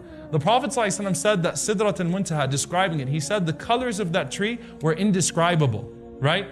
Now, here in Dallas, mashallah, we have a lot of places to scuba dive and snorkel, so we've seen the bottom of the ocean, right? Right? No, okay? If you've ever been to the bottom of the ocean and you've seen the colors at the bottom of the ocean, are those colors describable? Are they? Not really, right? They're amazing. They're things that you've never seen before. Imagine Sidrat al-Muntaha. The Prophet ﷺ said, look, I can't describe to you the colors of that tree. But as the Prophet ﷺ continued to go forward and he reached Sidrat al-Muntaha now and they were walking through, he said, نَظَرْتُ إِلَى Jibreel. So I looked at Jibreel. Why? The entire journey goes like this. Jibreel, what's that? مَا هَذَا يَا Jibreel? مَا هَذَا يَا Jibreel? What's that? What's that? Who is that, Ya Jibreel? He said, but this time, نَظَرْتُ إِلَى Jibreel فَإِذَا هُوَ كَالْحِرْسِ الْبَالِ مِنْ خَشْيَةِ اللَّهِ. He said Jibreel was like a flattened rug out of his awe of Allah subhanahu wa ta'ala. He was looking up and he was flattened, meaning subhanAllah, he was in complete awe of Allah subhanahu wa ta'ala, knowing the closeness that he had to Allah subhanahu wa ta'ala at that point of Sidrat al-Muntaha. And the Prophet ﷺ entered and Allah subhanahu wa ta'ala spoke to him directly, the same way he spoke to Musa alayhi salam, to Moses, peace be upon him, and he gave him the same order that he gave to Musa alayhi salam to establish the prayer.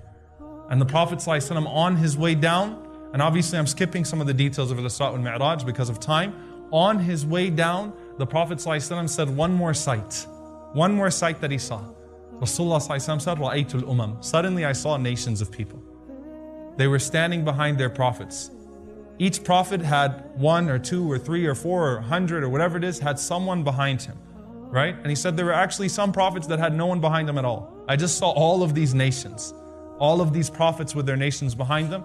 He said, then suddenly I saw this huge nation. Now realize the Prophet ﷺ at this point of his life has a very small amount of followers. It's not that many followers, right? This is before Medina, before the Hijrah. You're talking about, 100 something followers.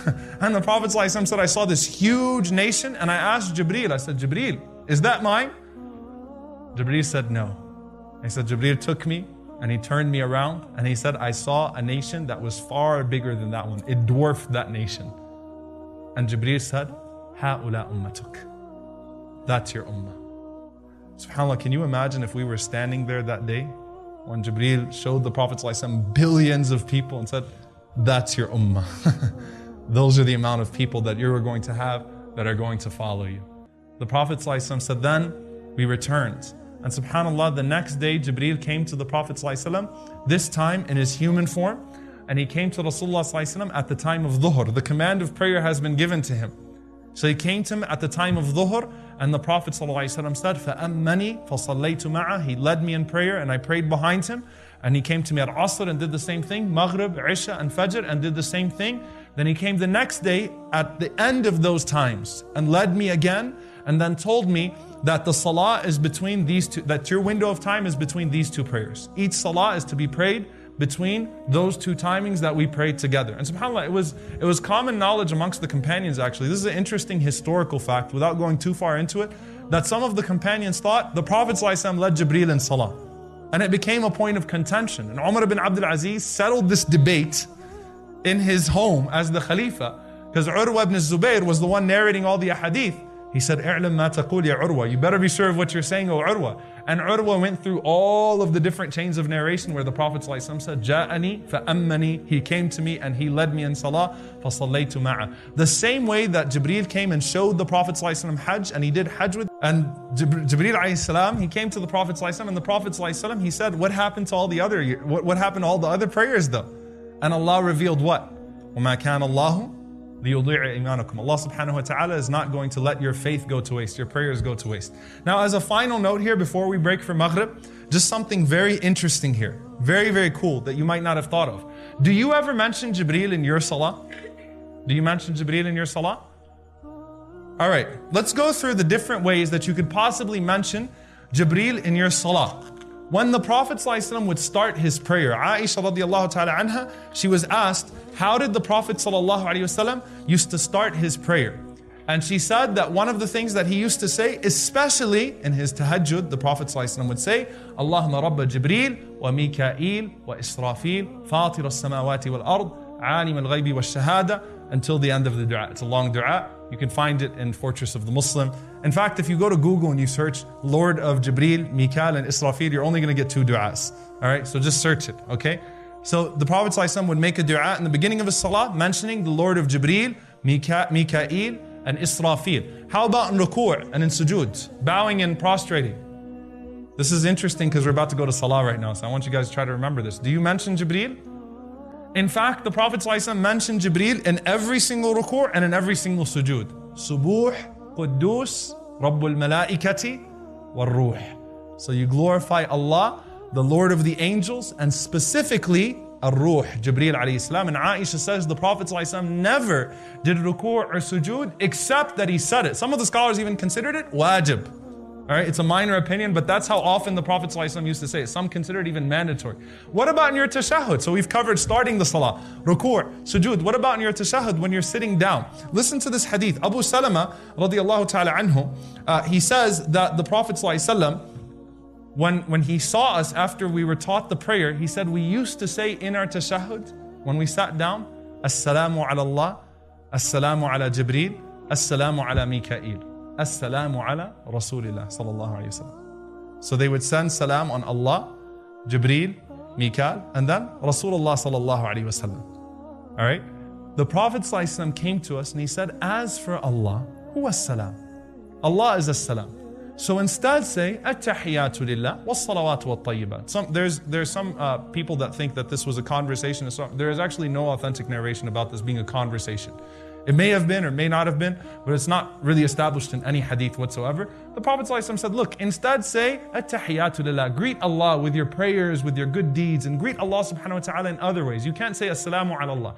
And you can say, Assalamu alayka ayyuha nabi. So you send salam on the Prophet ﷺ, wa rahmatullahi wa barakatuh, Assalamu alayna wa ala ibadillah as-salihin. Peace be unto us and on the righteous servants of Allah. You know what's amazing? The Prophet ﷺ said, when you say Ibadillah as-Salihin, the righteous servants of Allah, it will reach Jibreel, it will reach Mikael, it will reach all of the inhabitants of the heavens and all of the inhabitants of the earth who are righteous servants of Allah.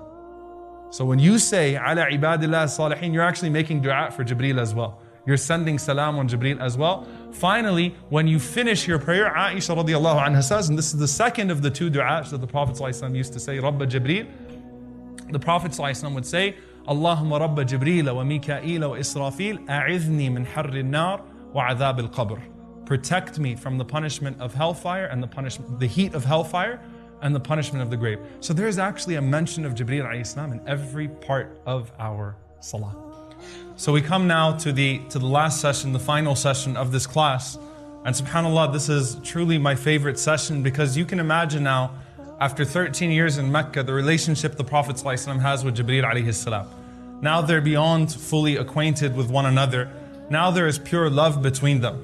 When the Prophet ﷺ made hijrah to Medina, there was a particular man and he was to diss people, right? He was a professional disser. Literally, he'd get paid by people to look at you and to tell you how ugly you were. Job, right? He literally made a living off of that, looking at people and putting them down, tearing them up on behalf of someone else. So Hassan's from Medina. They hired him to go out and see the Prophet ﷺ when they were entering into Medina, so that he could author a poem about him. So all the Ansar are waiting in the trees, waiting outside, waiting for him every day. Hassan's just standing there waiting for him as well, so that he could author that poem. So when the Prophet ﷺ enters into Medina, instead of saying anything bad about him, Hassan's like, I've got nothing.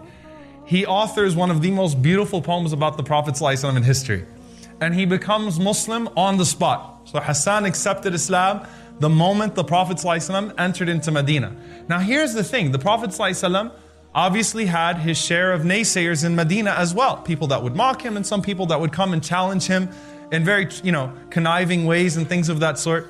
But the Prophet ﷺ was kind, he was humble. He wouldn't respond on behalf of himself most of the time. So Hassan ibn Thabit took it upon himself to basically defend the Prophet ﷺ against anyone that said anything about him. So a person says something about the Prophet ﷺ, walks in the masjid and disrespects him, Hassan stands up and starts going off on him.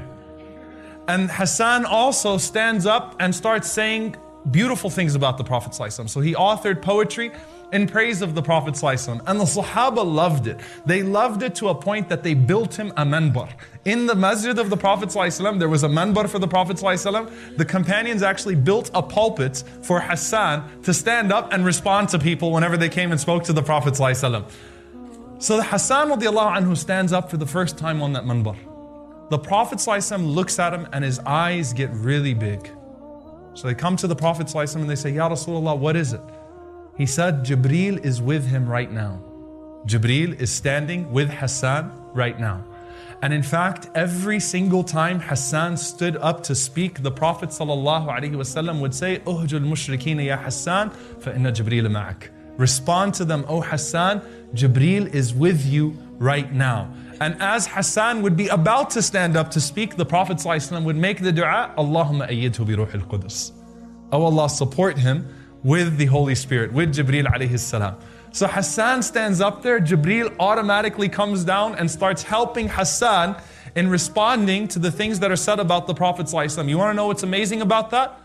And Imam Ibn al-Qayyim rahimahullah ta'ala, he said, when anyone responds to insults on behalf of the Prophet ﷺ, and obviously we've got to qualify, it doesn't mean killing cartoonists, and it doesn't mean Paris, and it doesn't mean that stuff.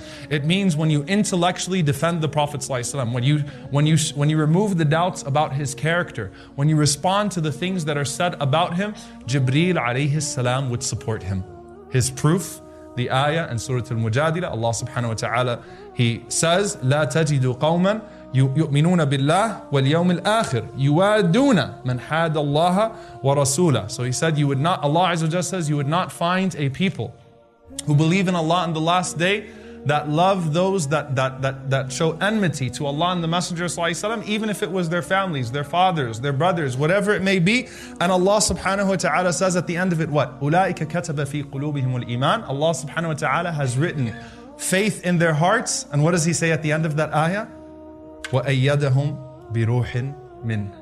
And He supports them with the Spirit from Him. Ibn al-Qayyim says, when anyone responds, and subhanAllah, I can tell you, ask anyone that's in the field of da'wah that speaks, when you start talking about the character of the Prophet ﷺ, it's different. I've never had a conversation with anyone about the character of the Prophet ﷺ responding to anything that was said about him, except there was enmity between the Muslims and the Jews, which is utterly untrue. It's completely untrue. In fact, the neighbor of the Prophet ﷺ for his entire life was a Jew. It was a Jewish family. Rasulullah ﷺ would visit them. He visited the man when his son became sick. His son took shahada when he died with the approval of his father. The Prophet ﷺ used to be frequent in visiting him. There were large groups of Jews that accepted Islam. The two chief rabbis in Medina, Abdullah ibn Salam, Hussein ibn Salam, who became Abdullah ibn Salam, Zayd ibn Sa'na, may Allah be pleased with them both accepted Islam. So Bani Qurayza happens to be a tribe that rejects the Messenger sallallahu alaihi wasallam, and they rejected him in nasty ways.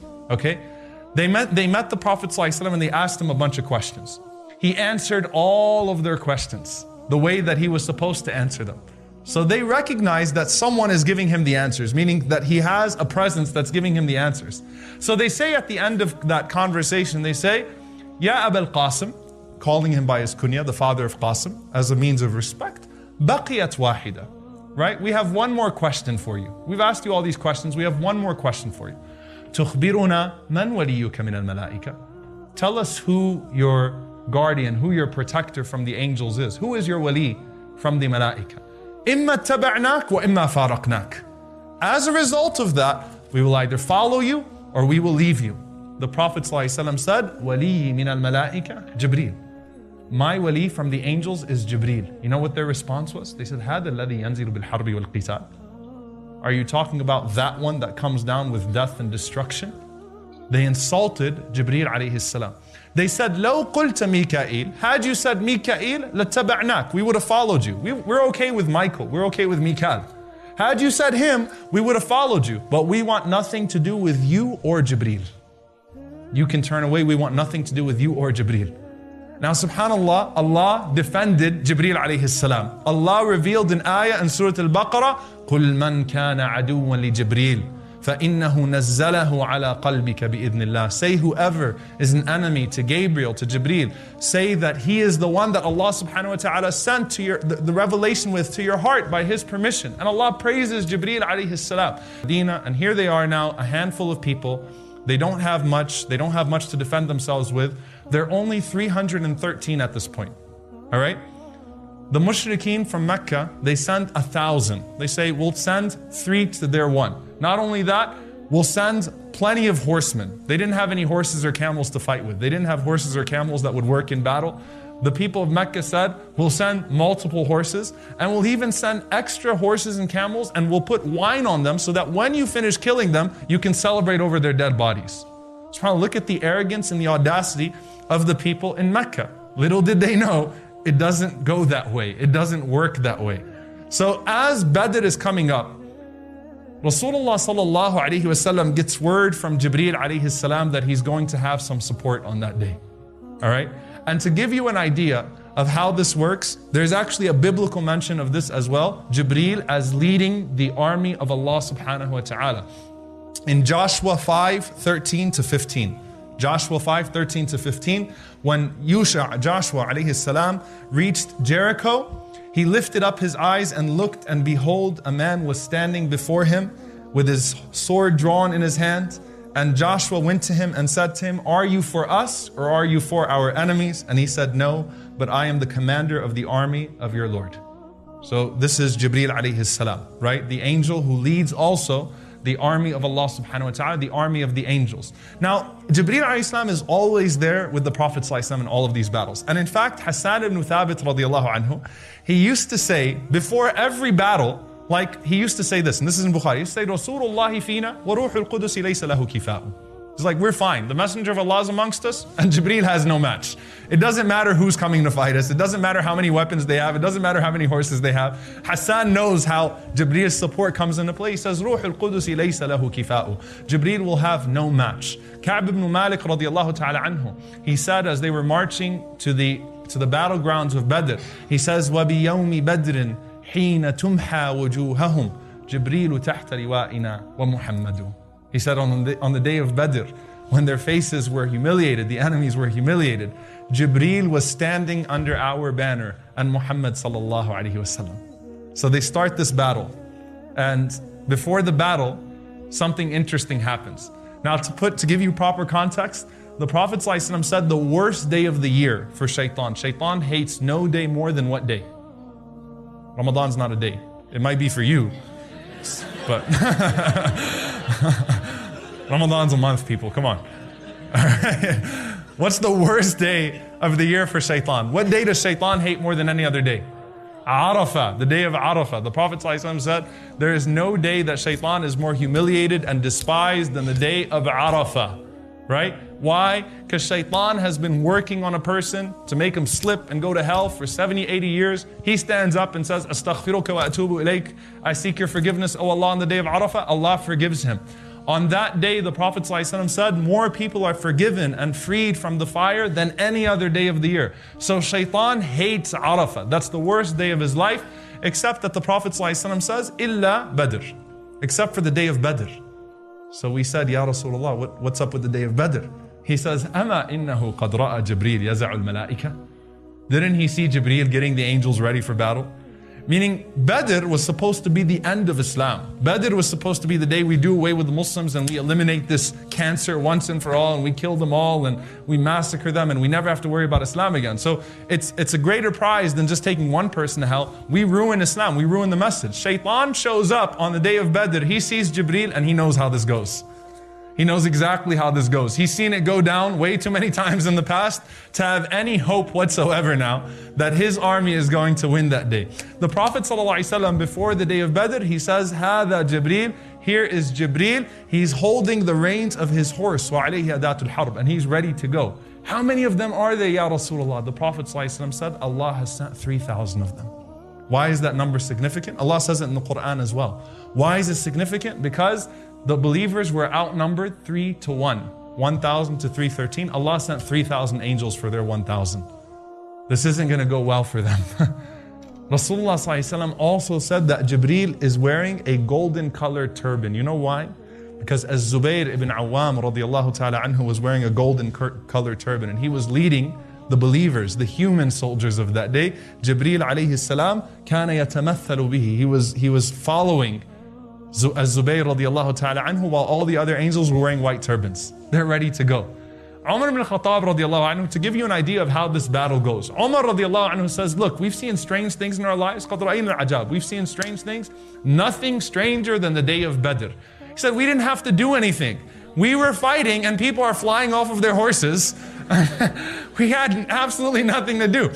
So Umar radiallahu anhu says, we even saw a man that was one of the believers who lost his weapons, and there was a horseman coming after him, so he held himself, because he was going to die. And he was with the Prophet ﷺ and a group of companions. They saw the man and they wouldn't be able to get to him in time.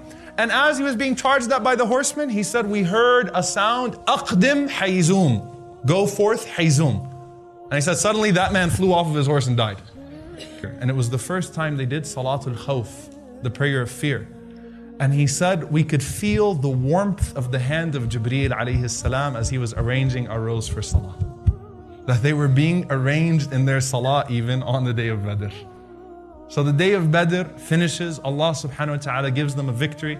But what happened on the day of Badr that was very sad? It was the day of great joy and the day of great sadness. Ruqayya radiallahu anha, the daughter of the Prophet ﷺ, passed away on the same day of the victory of Badr. She stayed back with Uthman radiallahu anhu, her husband, and Uthman was watching her, and the news that she passed away came at the same time as the news that they won that battle. So Uthman radiallahu anhu became very sad. Uthman and Ruqayya, may Allah be pleased with them both, they were the ideal couple. They made the hijrah to Habasha together, to Abyssinia together, and they made it to Medina together. And people, husbands used to tell their wives, I love you like Uthman loves Ruqayya. That was the amount of love. So Uthman was crushed radiallahu anhu. And he kind of went, he avoided people for some time after Badr. And the Prophet ﷺ, he found Uthman radiallahu anhu one day standing alone. And he said to him, Ya Uthman, Malak. He said, Uthman, what's going on? Talk to me. Uthman radiallahu anhu said, the death of Ruqayya. And he said, and something else. The Prophet ﷺ said, what is it? He said, انقطع سيري وقربي منك بموتها. My connection to you was severed by her death. I'm no longer your son-in-law. So it's not just losing her, it's losing you as well. As soon as Uthman said that, the Prophet ﷺ said, Ya Uthman, هذا Jibreel. Jibreel is with me.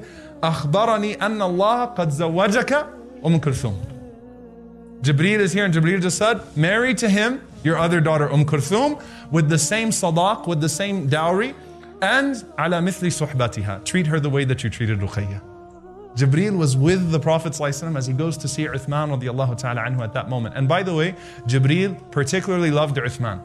And in fact, Jibreel kana yastahi min Uthman. His modesty used to show with Uthman radiallahu ta'ala anhu. So Jibreel is very modest. Uthman was the most modest of the companions.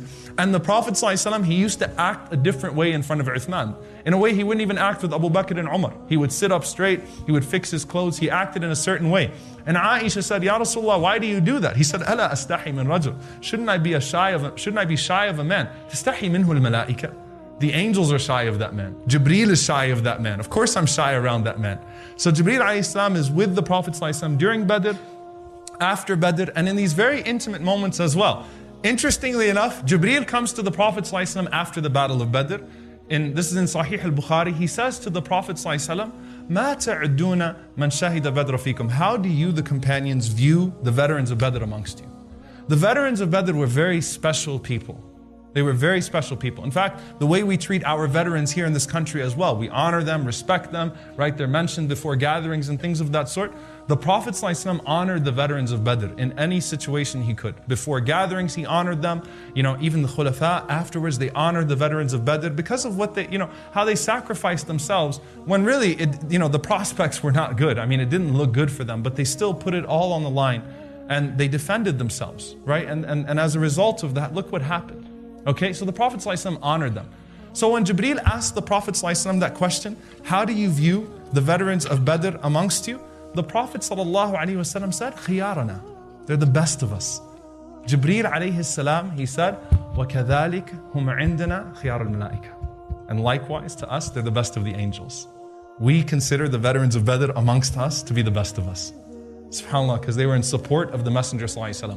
What about the battle of Uhud? Rasulullah ﷺ says, on the day of the battle of Uhud, he said, I saw myself and there was no one around me, إِلَّا جِبْرِيلَ عَنْ يَمِينِي وَطَلْحَ عَنْ يَسَارِي. He says, except Jibreel was on my right and Talha was on my left. So Jibreel ﷺ was there defending him on the day of Uhud as well. In the battle of Khandaq. Now realize in the battle of Khandaq now, we're talking about close to 100,000 people coming from outside to massacre the Muslims. And the only way they protected themselves was they built a trench.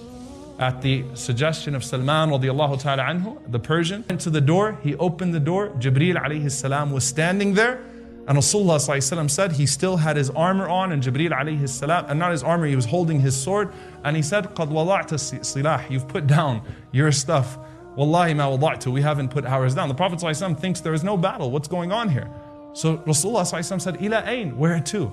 فَأَشَارَ إِلَى بَنِي قُرَيْظَةَ. Jibreel simply pointed in the direction of Bani Qurayza, and they foiled a plot that was being made from inside to kill people. And actually they attacked the women and children. If you see the story of Sulaym, she fought them off from the women and children. And Anas ibn Malik radiallahu anhu says that we will never forget in Medina the Prophet sallallahu alaihi wasallam walking towards Banu Ghanm, walking towards the area of Bani Qurayza. And he said the dirt that was kicking up behind him from the procession of the army of Jibreel alayhi salam. Some mighty army that walks with the Prophet ﷺ of angels and with the believers in this case. Now obviously put the battles aside. Rasulullah ﷺ also has Jibreel to celebrate with him in Hajjatul Wada' as well. The only Hajj the Prophet ﷺ made. Now you guys know when you go for Hajj and you're getting on the bus and you're leaving, and everyone's really excited when they do ihram, and they say, Labbaik Allahumma labbaik, labbaik la sharika laka labbaik, and they're really into the talbiyah. Then like 5 minutes later, it's just, and they got the weird, awkward, phone tunes going off and stuff like that, right? Everyone stops doing talbiyah. Now with the Prophet ﷺ and the companions, they're walking into Mecca, which was previously hostile territory. And this is the only time they're doing Hajj, and they have no weapons on them, and they're in Ihram. They're pretty exposed and vulnerable, meaning if the people of Mecca want to change their minds and attack them, they will. So they were doing talbiyah like this. They weren't doing it loud. So the Prophet ﷺ said, Jibreel came to me, and Jibreel said, Ya Muhammad, mur ashabak an yarfa'u aswatahum fi talbiyah. Jibreel came to me and said, Ya Muhammad, tell your companions raise their voices in talbiyah. Don't lower your voices in talbiyah, raise your voices in talbiyah. We've got your back. Nothing's going to happen to you guys. SubhanAllah. So they started to raise their voices after Jibreel told the Prophet ﷺ that. Now, move on past that. My favorite part of the class is where it gets personal. The personal incidents and discussions with the Prophet ﷺ and Jibreel alayhi salatu wasalam. Jibreel was with the Prophet ﷺ in his home many times, speaking to him. And in fact, sometimes some people could see him and others could not. Al-Abbas radiallahu anhu was with his son Abdullah, and they went to visit the Prophet ﷺ, and Al-Abbas, he was talking to the Prophet ﷺ, and the Prophet ﷺ was seemingly ignoring him. So the Prophet ﷺ, just let him go without saying anything to him. And Abbas tells his son, Abdullah ibn Abbas radiallahu anhuma, says, why is it that your cousin is not speaking to me? Why do you think كَأَنَّهُ مُعْرِض عَنِّي, as if he's pushing me away? Abdullah says, didn't you see the man that was sitting next to him, yunajihi, speaking to him? He said, what man? What are you talking about? So Abbas went back to the Prophet ﷺ and said, was there a man that was talking to you and giving you advice right now and giving you, and was giving, was speaking to you and reminding you? And Rasulullah ﷺ says, why are you asking? He says, because Abdullah saw him. The Prophet ﷺ said, Ra'a? He saw him? And Al-Abbas said, yes. And the Prophet ﷺ da'a lahu bil-ilm. He made dua to Allah to increase him in knowledge. So there are many personal conversations here. And Abdullah ibn Abbas radiallahu ta'ala anhu, who knows what it's like when Jibreel comes to the Prophet ﷺ, you know what he says? The very famous hadith you see in Ramadan, to first give you an idea of what this personal relationship is like. He says the Prophet ﷺ was always extremely generous. But he said, حِينَ يَلْقَاهُ Jibreel. When Jibreel would meet him, he would be more generous than what? الرِّيحَ الْمُرْسَلَةِ, than a blowing wind. And the scholars say he chose ru'yat Jibreel, seeing Jibreel, even though it's Ramadan, he chose particularly Jibreel because Jibreel was with the Prophet ﷺ most in Ramadan. And what motivated the Prophet ﷺ was what Imam an-Nawawi rahimahullah says, ru'yatul salihin, seeing the righteous people. When the Prophet ﷺ just saw Jibreel, he was more motivated to do good. He was motivated by seeing Jibreel alayhi salam. So that was the type of effect Jibreel had on the Prophet ﷺ personally. What about the Prophet ﷺ to Jibreel? Al-Qadi Ayyad, he writes a very famous seerah of the Prophet ﷺ called Ash-Shifa, the cure.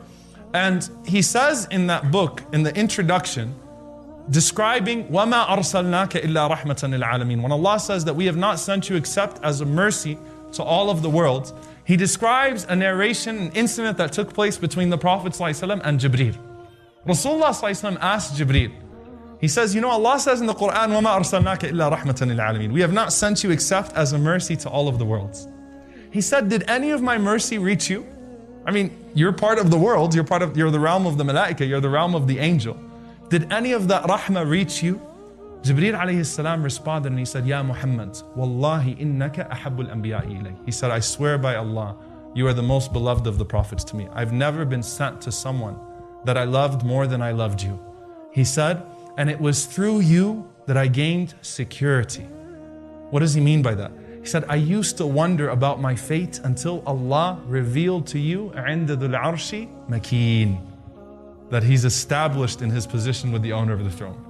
Before that was revealed to you, Jibreel used to wonder what would happen to him at the end of this all. When Allah revealed that to the Prophet ﷺ, Jibreel felt the rahmah of the Prophet ﷺ. That had never happened before until that was revealed to the Prophet ﷺ. So there's that's the effect they have on each other. Jibreel continues to reassure the Prophet ﷺ. So a multitude of the personal conversations now in Medina are constant reassurance. Why? Because look, the Prophet ﷺ now was reassured that he's safe and the believers are safe. Who is the Prophet ﷺ worried about now? Us, those that come after. So he cries, Ummati, Ummati, my nation, my nation. And Allah sends him Jibreel. And Jibreel says, Ya Muhammad, sanurdika bi ummatik. We will please you with your nation. Wala nasu'uk. We will not disappoint you. Your nation will be okay. Your ummah will be okay. He comes to reassure the Prophet ﷺ in Medina now, because now he's worried about the ummah, those that will come after. They're safe, but what happens afterwards to those that come after? Another time, Umar ibn Khattab radiallahu anhu says, and this is in Bukhari, he says, I was actually walking with the Prophet ﷺ in Medina, and we reached Al-Harra, an area in Medina, and he told me to sit down. Suddenly he started to walk, and he was clearly talking to Jibreel alayhi salam. I could tell he was talking to Jibreel. And he said they walked for a while, and I just sat there, and the Prophet ﷺ, as he's walking back, he's saying, وَإِن زَنَا وَسَرَقْ وَإِن زَنَا وَسَرَقْ وَإِن زَنَا وَسَرَقْ. Even if he stole and committed adultery, even if he stole and committed adultery. And Umar is not hearing the answer. So Umar says, Ya Rasulullah, what was that? The Prophet ﷺ says, that was Jibreel. He came to me to give me the glad tidings that each and every single person of this ummah would enter Jannah, would eventually enter paradise. So the Prophet ﷺ said, وَإِن زَنَا وَسَرَقْ. Even if he stole and committed adultery? Yes, even if he stole and committed adultery, eventually he would enter into paradise. Eventually he would enter into Jannah. So he eases the Prophet ﷺ in that way. What about when the Prophet ﷺ becomes physically sick? Do you know that some of the du'as of ruqya that we learn to read upon a person are from Jibreel alayhi salam? How? The Prophet ﷺ, when he became sick, he said, Jibreel came to me and said to me, Ya Muhammad, oh Muhammad, ishtakait, are you feeling ill? Are you sick? And I said, Na'am. I said, yes. So he said, Jibreel started to rub his hands on my face and on my chest and said, Bismillahi arqika min kulli shay'in yu'dhika. In the name of Allah, I seek a cure for you from everything that is harming you. Min sharri kulli nafsin aw aynin aw hasid. From the evil of any evil person or any envious eye. Allah yashfika. May Allah cure you. Bismillahi arqika. In the name of Allah, I seek a cure for you. So we actually learned that dua from Jibreel reading it over the Prophet ﷺ. However, the most profound of these conversations are the ones where Jibreel is giving advice to the Prophet ﷺ. Can you imagine getting access to that conversation? Sayyidul Malaika, the chief of the angels, gives advice to Sayyidul Waladi Adam, to the chief of mankind. Gives him advice. And subhanAllah, when you think about how profound that is, I mean, we're blessed to have access to those conversations because it's advice for all of us. And Jibreel gives advice to the Prophet ﷺ? Yes, he does. In fact, the Prophet ﷺ was seen going to his neighbor's house, the Jewish neighbor, by the way, over and over and over again, taking them things, serving them. And the Sahaba asked him, Ya Rasulullah, we noticed that all of a sudden, you keep going to your neighbor's house. He said, Hada Jibreel. Yulsini bil jar. Jibreel was coming to me and advising me, take care of your neighbor, take care of your neighbor, hatta dhanantu annahu sayuwarrithu. Until I thought Jibreel was going to say, now you assign inheritance to him. So Jibreel kept coming to me and saying, go to your neighbor, go to your neighbor, go to your neighbor, take care of your neighbor. You know, subhanAllah, serve your neighbor. And this is beautiful because that's a cornerstone of every religion, right? Love thy neighbor, right? This is a part of our faith as well. That Jibreel, that's what he says to him over and over and over again. The Prophet ﷺ also was once seen saying, Ameen, Ameen, Ameen. The Sahaba said, Ya Rasulullah, why are you saying Ameen? He said, well, Jibreel was making dua. And Jibreel made dua against three people. The one whose parents reach old age and he doesn't honor them. Jibreel said, Raghima anfu. You know, subhanAllah, Jibreel made dua against that person, may be humiliated. The second person, the one who Ramadan comes and goes and he's not forgiven by his creator. It's such a merciful month. It's a month of mercy. How can Ramadan come upon you and leave you and you're not forgiven by your Lord? The third one, the one who hears the name of Rasulullah sallallahu alayhi wasallam and doesn't say sallallahu alayhi wasallam. Jibreel alayhi salam found that offensive. But what's it like when Jibreel decides to tell the Prophet sallallahu alayhi wasallam something, when he gives him life advice? Now this narration that I'm about to share with you is towards the end of the life of the Prophet ﷺ. We know that because of the age of the Sahaba that narrated it. They were young children that narrated this narration. It happens when the Prophet ﷺ now is established, he's successful, everything is done, right? رَأَيْتَ النَّاسَ يَدْخُلُونَ فِي دِينِ اللَّهِ أَفْوَاجًا. People are coming into the religion in throngs, everything is done. Jibreel comes to the Prophet ﷺ and he says, Ya Muhammad, O Muhammad.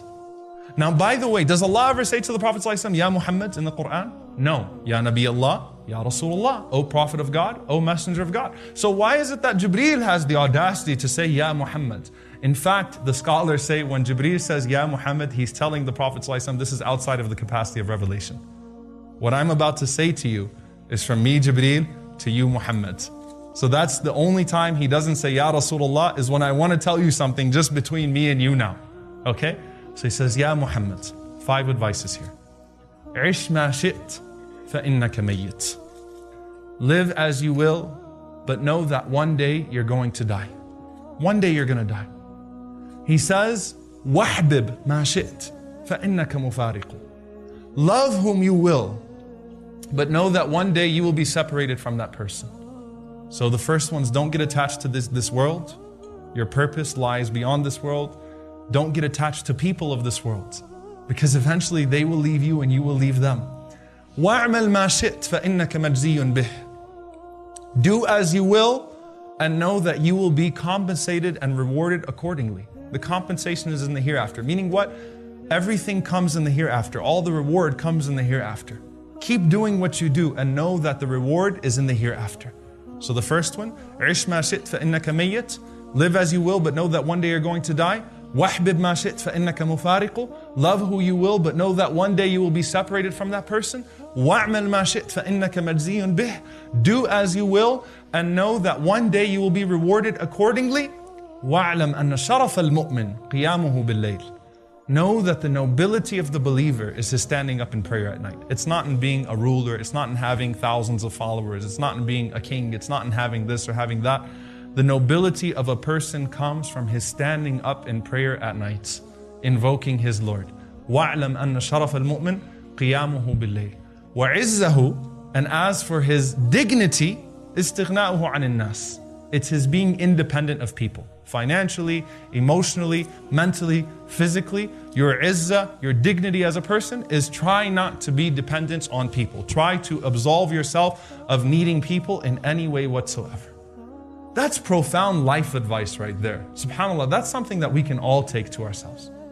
Now the next incident I'll share with you is actually Jibreel giving advice in a very subtle way, but it's profound advice as well. This narration that I'm about to share with you is so profound.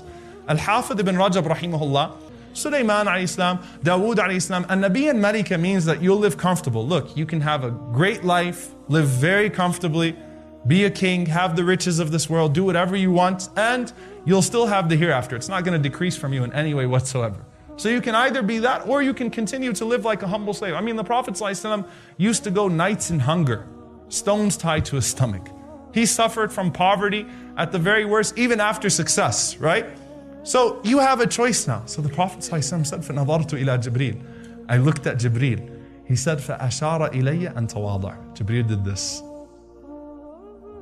So the Prophet ﷺ said, I said to him, بَلْ نَبِيًّا عَبْدًا. I'll choose to be a prophet that lives like a humble slave. So the angel left. So I looked at Jibreel alayhi salam. This was very strange. Jibreel alayhi salam said, هذا الملك, this angel, لم ينزل قبل اليوم. He's never been down before this day. So the Prophet ﷺ says, فَمَا بَالُكَ تَصَغَرْتَ. Why is it that you got smaller and we're afraid? He said, وَاللَّهِ مَا ظَنَنْتُهُ نَزَلَ إِلَّا بِقِيَامِ السَّاعَةِ.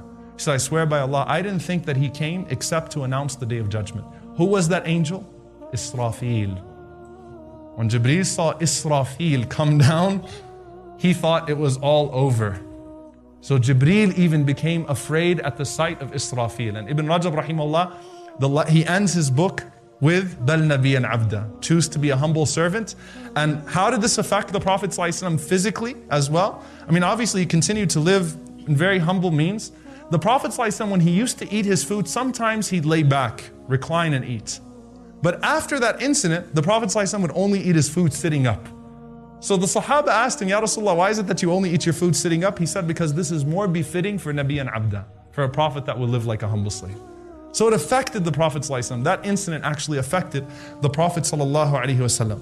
Now afterwards, as the Prophet ﷺ starts to experience the end of his life, as it starts to go further and further and further, Abu Sa'id al-Khudri radiallahu ta'ala anhu, he narrates that the Prophet ﷺ was standing amongst us and Rasulullah sallallahu alayhi wasallam was speaking, and the Prophet sallallahu alayhi wasallam, he simply said, Inna Allah khayyara abdan bayna dunya wa bayna ma inda. Allah has given a choice to one of his servants between that which is in this world and that which is with Allah. He said, and that servant chose that which is with Allah. Now the Prophet ﷺ was completely healthy, nothing was wrong with him. So the Sahaba assumed what? That this is just some analogy that he's giving. He's just talking about some servant, maybe in the past or something like that. He was given the choice between that of this world and that of the hereafter. But Abu Sa'id says, Abu Bakr broke down into tears. And he said, Ajibna li bukai. All of us were shocked by his tears. And in one narration he even said, Bakayna li bukai. We started to cry because of his crying, not knowing why he was crying. It was just the pain that Abu Bakr showed through his crying affected all of us, so we all started crying because we knew something just happened. And he said, later on we realized that the Prophet ﷺ was talking about himself. Huwa al-mukhayyar. He was the one that was given that choice. And Abu Bakr was the only one who caught it. It was just Abu Bakr that realized that the Prophet ﷺ basically just said that I've been given a choice between this life and the hereafter. From that incident onwards, the health of the Prophet ﷺ started to deteriorate rapidly. The fever got to him, and Rasulullah ﷺ started, slowly, his mobility was reduced. He couldn't come out as frequently, couldn't walk, he couldn't stand when he prayed. It started to affect the Prophet ﷺ and started to get to him.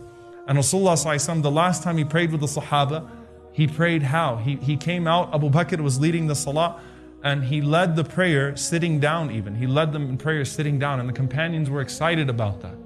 But what happens at the end? Anas ibn Malik radiallahu anhu says that we were praying in the masjid, and the Prophet ﷺ, he moved his curtain, and when he pulled his curtain, tabassama dahika, he smiled and he laughed. And he says, كَانَ وَجْهَهُ وَرَقَةُ مُصْحَفٍ. Said his face was as bright as a page of the Mus'haf. I mean, he was so happy. He laughed and he smiled. At what?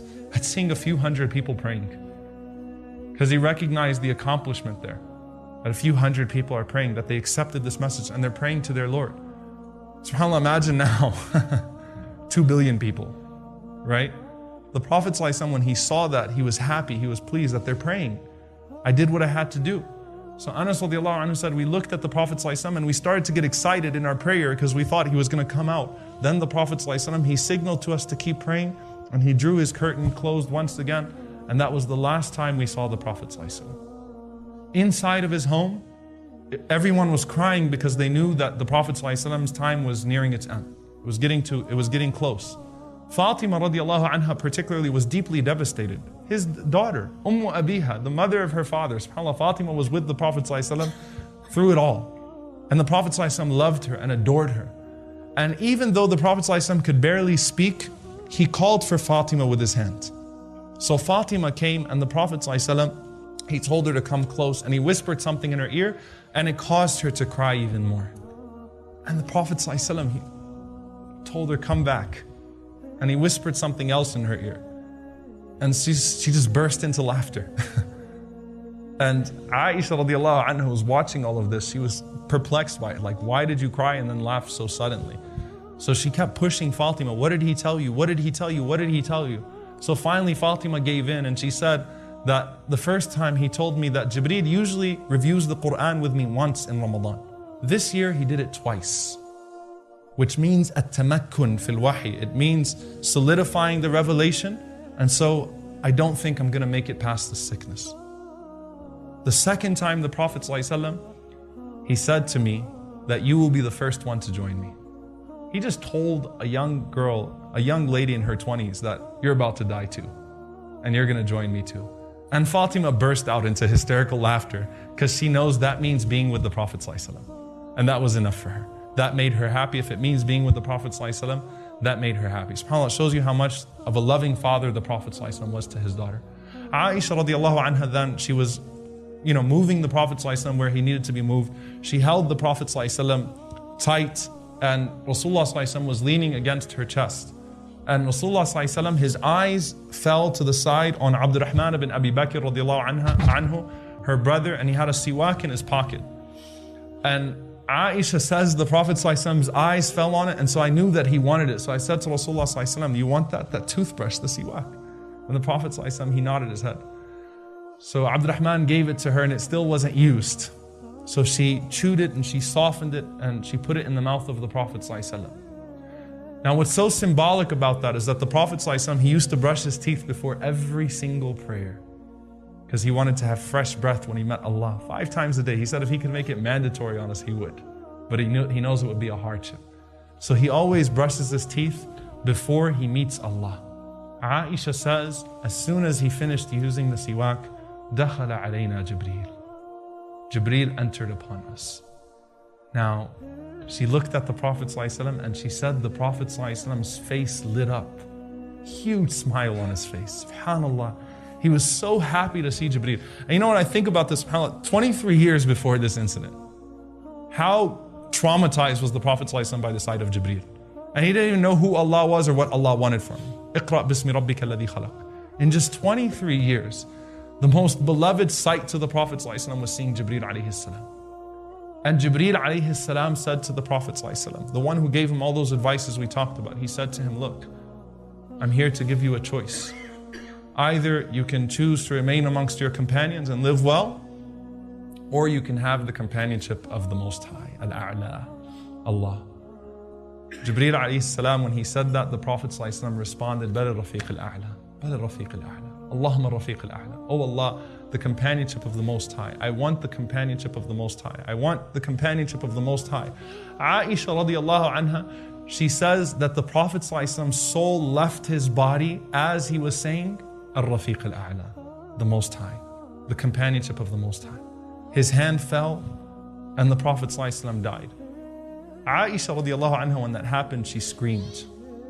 And everyone, when they heard the scream of Aisha, they knew that the Prophet ﷺ passed away. Fatima radiallahu anha, she was sitting in the hijr, she was sitting in the room next door. And when she heard that, she said some of the most beautiful words. She knew that she was about to die as well, by the way. And subhanAllah, the prophecy was fulfilled because Fatima got sick 4 months later and died out of nowhere. Fatima radiallahu anha, when she heard Aisha scream, she looked up and she said, Ya abata, min rabbihi ma adna. Oh my dear father, how close you are now to your Lord. Ya abata, ila Jibreel nan'a. Oh my dear father, to Jibreel we announce your death. Ya abata, jannatul firdausi ma'wa. Oh my dear father, paradise is now your abode. And she recited it over and over and over again. That how close you are now to Allah. To Jibreel we announce that you've departed. And Jannatul Firdaus is now your place.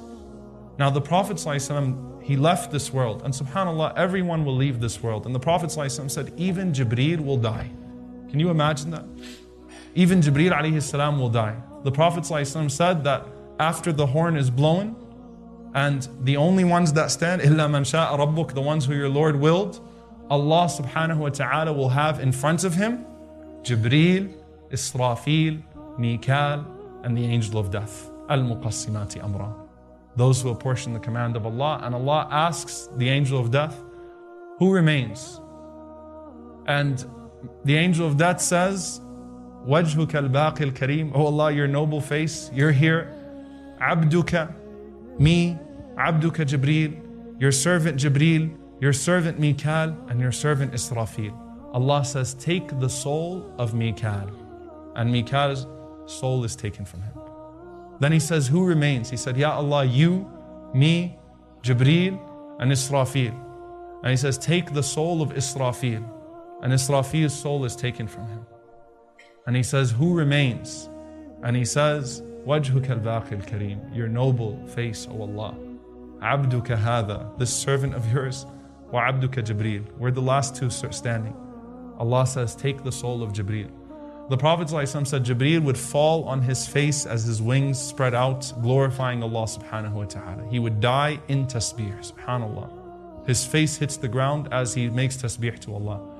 Then he says, who remains? And the angel of death says, Ya Allah, it's just you and me. And Allah subhanahu wa ta'ala says to the angel of death to die. And the angel of death dies. And Allah subhanahu wa ta'ala says, كُلُّ مَنْ عَلَيْهَا فَانٍ, every single person perishes. وَيَبْقَى وَجْهُ رَبِّكَ ذُو الْجَلَالِ وَالْإِكْرَامِ, and only the noble face of your Lord remains. And Allah subhanahu wa ta'ala would ask himself, لِمَنِ الْمُلْكُ الْيَوْمِ, to whom belongs the dominion today? Where are the oppressors? Where are the dictators? Where are the oppressors? Where are those that used to kill innocent people and harm people? Where are those that istakbaru, that had pride in this world and that thought that they owned things and thought that they were kings and thought that they had unquestioned authority? Where are they today? أين ملوك الأرض? Where are they? Allah subhanahu wa ta'ala says, لِمَنَ الْمُلْكُ الْيَوْمِ, to whom belongs the dominion today? Allah says to himself, لِلَّهِ الْوَاحِدِ الْقَهَّارِ, to Allah, the one, the subduer, Allah subhanahu wa ta'ala. It's only him. Now on the day of judgment, the Prophet ﷺ says that تَمُدُّ الْأَرْضُ لِعَظَمَةِ الرَّحْمَنِ يَوْمِ الْقِيَامَةِ, as we all come back, the Prophet ﷺ says the earth is flattened out of the glory of in obedience to Allah subhanahu wa ta'ala. And he says each and every single person will not be able to move from the spot that they are standing in the place of assembly. And he says, sallallahu alayhi wa sallam, ثُمَّ أُدْعَى أَوَّلُ النَّاسِ, and I would be called the first of people. I would be the first person to be called to Allah. And he said, so I would enter upon Allah subhanahu wa ta'ala, وَأَخِرُّ سَاجِدًا, and I would fall in prostration. He says, ثُمَّ أَرْفَعُ رَأْسِي, and I would raise my head, فَإِذَا جِبْرِيلٌ عَنْ يَمِينِ الرَّحْمَنِ, and suddenly I'll see Jibreel on the right side of the most merciful. And you know what he says in this hadith, subhanAllah? He says, وَاللَّهِ مَا رَآهُ قَبْلَهَا, I swear by Allah, he never saw him before that day. Jibreel has never seen Allah subhanahu wa ta'ala. The vision of Allah cannot be grasped. On the day of judgment, that would be the first time Jibreel would actually be able to look at Allah subhanahu wa ta'ala. Wallahi ma ra'ahu qablaha. So when the Prophet ﷺ sees him, he points to him and he says, Ya Rabb, inna hadha akhbarani annaka arsaltahu ilay. He says, oh my Lord, this one told me that you sent him to me. فَيَقُولُ اللَّهُ صَدَقْتَ. Allah says, you've told the truth. The same way Jibreel said to the Prophet ﷺ, صَدَقْتَ, you've told the truth. Why does the Prophet ﷺ choose to do that on the Day of Judgment? Why does he feel that inclination? Because on the Day of Judgment, every messenger is being asked whether he delivered the message or not. The Prophet ﷺ vouches for Jibreel before he's even asked. Oh Allah, he said you sent him to me. He did his job. And Allah says, Sadaqt. Now dear brothers and sisters, what's our relationship with Jibreel alayhi salam right now? You know, one of my favorite things about teaching this class in particular, SubhanAllah, one of my favorite things about talking about Jibreel, as opposed to talking about some of the companions of the Messenger sallallahu alaihi wasallam, is that you can actually interact with Jibreel right now. You know how? You know how? The Prophet sallallahu alaihi wasallam, he says in an authentic hadith, and actually Anas radiallahu anhu says, and Abu Talha says, one time the Prophet sallallahu alaihi wasallam, all of a sudden his face was just full of joy. So he said to him, Ya Rasulullah, what is it? May Allah keep you happy. He said, Ja'ani Jibreel. Jibreel just came to me. فقال أما يرضيك يا محمد أن لا يصلي عليك أحد من أمتك إلا صليت عليه عشرة. Aren't you pleased, O Muhammad sallallahu alaihi wasallam, that no one says sallallahu alaihi wasallam except that I send salawat upon them 10 times? Jibreel alayhi salam as well. Inna Allah wa malaikatahu yusalluna ala nabi. Allah and the angels send their salawat on the Prophet sallallahu alaihi wasallam. And when you send the salawat on the Prophet sallallahu alaihi wasallam, Jibreel alayhi salam responds to you as well. Allah responds to you and Jibreel alayhi salam responds to you. So you want Jibreel alayhi salam to say your name right now? Sallallahu alayhi wasallam. Allahumma salli wa sallim ala nabiyyina Muhammad. What about now? Does he stop coming to the earth now? Is he gone? Does he never come down anymore? Actually, the Prophet ﷺ, one time he came out, and this is a hadith narrated by Muawiyah radiallahu anhu. We were just sitting in the masjid and we were talking, and suddenly the Prophet ﷺ came out to us, and the Prophet ﷺ, he said to us, what are you talking about? And they said, Ya Rasulullah, we're just talking about how lucky we are, how blessed we are to be guided to Islam. The Prophet ﷺ said, is that all you were talking about? They said, Ya Rasulullah, all we were talking about is our days of ignorance and how we're blessed to be guided to Islam. The Prophet ﷺ said, don't worry. He said, I just wanted to come to you because Atani Jibreel. Jibreel just came to me. And he said, those companions of yours that are sitting out in the masjid, أخبرني أن الله يباهي بكم الملائكة. Jibreel just came to me and said, Allah is bragging about them to the angels right now. وَإِنَّ اللَّهَ إِذَا حَبَّ عَبْدًا نَادَى جِبْرِيلَ. When Allah loves someone, He calls Jibreel and He says, Ya Jibreel, inni uhibbu fulan. Oh Jibreel, I love so-and-so. فَأَحِبَّ. Love that person as well. فَيُحِبُّهُ Jibreel. Jibreel loves you. Jibreel doesn't need to know anything else about you. He just needs to know Allah loves you. And if Allah loves you, that's enough for Jibreel to love you as well. So Jibreel goes and calls all of the angels and the inhabitants of the heavens and says, Ya malaika, Ya ahl as-sama, Inna Allah yuhibbu fulan. Allah loves this person, so love him as well. So all of the inhabitants of the heavens love him as well. SubhanAllah. Think about your name being said in this conversation between Allah and Jibreel and the angels. And think about how many likes that is, right?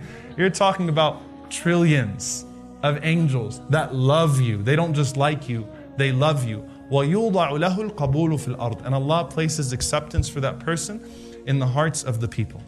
That's Jibreel alayhi salam. He continues to be amongst the angels that come down to the gatherings that remember Allah subhanahu wa ta'ala. And we ask Allah that He be amongst us right now.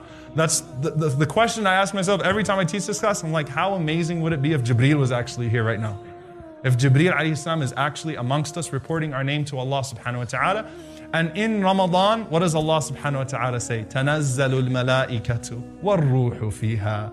The angels come down, and none other than Jibreel is amongst them. This is in the Arabic language, al-khas al-am, specifying someone amongst them. They came and Jibreel was amongst them. SubhanAllah. So when you're praying Taraweeh on that night, or you're reading Quran or doing dhikr, how do you know Jibreel is not the one coming to your house and reporting your name to Allah subhanahu wa ta'ala? That's something to aim for. That Jibreel comes to my house and reports my name to Allah subhanahu wa ta'ala on that night of Laylatul Qadr. And we should have that husn al-dhan in Allah, that good expectation of Allah subhanahu wa ta'ala, that's very possible, and that yes, a lowly person like me, Jibreel alayhi salam, could be sent to report my name back to my Creator subhanahu wa ta'ala. SubhanAllah, even, every time you see al-ruh wal-malaika wal-ruh, the angels, and Jibreel is specified amongst them. Even in some cultures, There's a special mention of Jibreel alayhi salam just in our everyday language.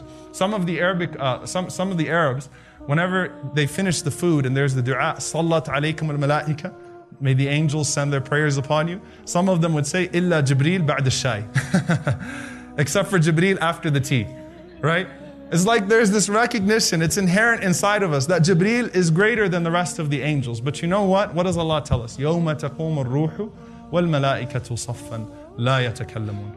On that day, and Allah puts ar-ruh this time before the angels, that even ar-ruh, Jibreel, will be standing in his place and the angels in their rows. They don't speak unless Allah subhanahu wa ta'ala commands them to speak. They do exactly as they're told. Would we meet Jibreel alayhi salam on the day of judgment? Hudhayfa radiallahu anhu narrates an authentic athar that Jibreel is the angel that will be in charge of al-mizan, the scales. May Allah make it easy for us on that day of the scales. You would actually see Jibreel alayhi salam on the scales on that day. What about in Jannah? Can you be with Jibreel? Can you actually be with Jibreel, telling him about the story of Jibreel and the class that you took? And can you talk to Jibreel in Jannah? Can you be with him? Can you? أنت مع من أحببت. You're with the one that you love. Not only that, the Prophet ﷺ says, رأيت جعفر. I saw Ja'far radiallahu ta'ala anhu وهو يطير في الجنة مع الملائكة. And he was flying in Jannah with the angels. You could get your pair of wings and you could fly with Jibreel alayhi salam in Jannah. We know that that exists. We know that that place is there. But I want to end this night, dear brothers and sisters, with something to make it a little bit more personal now. Jibreel is the wali of the Prophet sallallahu alaihi wasallam from the angels. Jibreel is his wali. Who is your wali from the angels? It's a powerful question. And what do I mean by that? The Prophet ﷺ said every night before you go to sleep, an angel comes down to you. And he says, Ikhtim bi khair, Ikhtim bi khair, Ikhtim bi khair. End your night well, end your night well, end your night well. End it with the remembrance of God. End it with an act of charity. End it with a word of kindness. End it with something good. End it with dhikr. End it with wudu. You know, end it with something good, because you might not wake up. End well. The angel prompts you, end well. And the Prophet ﷺ said, a shaitan on the other hand says, Ikhtim bi shar, end in evil. And the Prophet ﷺ said, if you listen to that angel, Ikhtim bi khair, and you end your night well, the angel spends the entire night with you, seeking forgiveness for you and praying to Allah subhanahu wa ta'ala to have mercy on you. Until you wake up in the morning and the angel says, Iftah bi khair, Iftah bi khair, Iftah bi khair. Start your day off well. Start your day off well. Start your day off well. And the Prophet ﷺ said, if he starts his day off well, the angel spends the entire day with him, seeking forgiveness for him and asking Allah to have mercy on him. That's your wali from the angels. SubhanAllah, I was just telling Ustad Nu'man what he recited in Salat al-Maghrib. إِنَّ الَّذِينَ قَالُوا رَبُّنَا اللَّهُ ثُمَّ اسْتَقَامُوا تَتَنَزَّلُ عَلَيْهِمُ الْمَلَائِكَةُ أَلَّا تَخَافُوا وَلَا تَحْزَنُوا وَأَبْشِرُوا بِالْجَنَّةِ الَّتِي كُنْتُمْ تُوعَدُونَ نَحْنُ أَوْلِيَاؤُكُمْ فِي الْحَيَاةِ الدُّنْيَا وَفِي الْآخِرَةِ. The angels come down to the believer as he's passing away. The wali, your awliya from the malaika, your guardians, your protectors, the ones who loved you and were with you your entire life from the angels, they come to you, just as Jibreel came to the Prophet ﷺ and they say, don't worry, don't grieve. We were your awliya in this world and in the hereafter as well. Come out to Jannah. Allah has promised it to you. And the Prophet ﷺ said the believing soul would jump out of this body of joy. It will come out in happiness, subhanAllah. Whereas some people are to the opposite, wal-iyadu billah. Now I want you to think about that for a moment, dear brothers and sisters, and recognize that the angels are the last thing that we see before we come into this world, and the first thing we see as we're leaving it. In fact, from the tests of this world is that it's the only time in our existence that the angels are concealed from us. Because if we saw them, none of us would act the way that we do. But we choose to surround ourselves in our daily lives with angels, be it Jibreel or other angels, or with shayateen. We make that choice every single moment of our lives, who to surround ourselves with. And subhanAllah, in closing, I just want I want to share with you guys something very, very personal. And subhanAllah, when I say it's very personal, I say that I literally, it's actually very hard for me to say this. Do you know Diya, Yusur, Razan, the 3 young people that were murdered in Chapel Hill? May Allah have mercy on them. Do you know that they were sitting in this class right before they died? Do you know that this was the last class that they took? Here they were sitting, listening to Jibreel, the angels, what it's like when you die, how the angels come to you. And the thought that maybe, just maybe, those same angels came to them and that they're actually experiencing that realm right now. وَنَحْسَبُهُم مِّنَ الشُّهَدَاءِ. We ask Allah that they be granted a shahada. That thought, subhanAllah, really is humbling. And in fact, someone actually tweeted to me when they passed away, the Snapchat messages from Yusur, rahmatullah alayha, talking about the class. And I read that and I couldn't believe what I was reading. And if I had a screen, I would actually show you a picture of that chat. And just seeing it in front of you. And she's telling a cousin of hers that I just took this class. You've got to take it. It was amazing. I never felt so close to Jibreel alayhi salam. And her cousin saying, is it going to be anywhere? And she says, I think they're going to record it for Bayna TV. They're based out of Dallas. She says, you should look them up. And at the end of the text, she says, you should look up Norman Ali Khan too. I read that and I said, that's the one praise that I will actually take, and I'd say, Alhamdulillah, and I hope she's testifying on her behalf right now. I pray to Allah subhanahu wa ta'ala that she's testifying on our behalf. And that's the one person, subhanAllah, that I wouldn't mind taking that praise from right now. May Allah allow them to testify on our behalf. May Allah allow us to be joined with the malaika, with the angels. May Allah subhanahu wa ta'ala allow us to be in the highest companionship with Allah subhanahu wa ta'ala, with the Messenger sallallahu alayhi wa sallam, with the angels, with the siddiqeen, the shuhada, with the righteous. May Allah subhanahu wa ta'ala forgive us for our shortcomings, and may Allah surround us with the malaika and allow us to end our lives in khair, allow us to end our lives in good.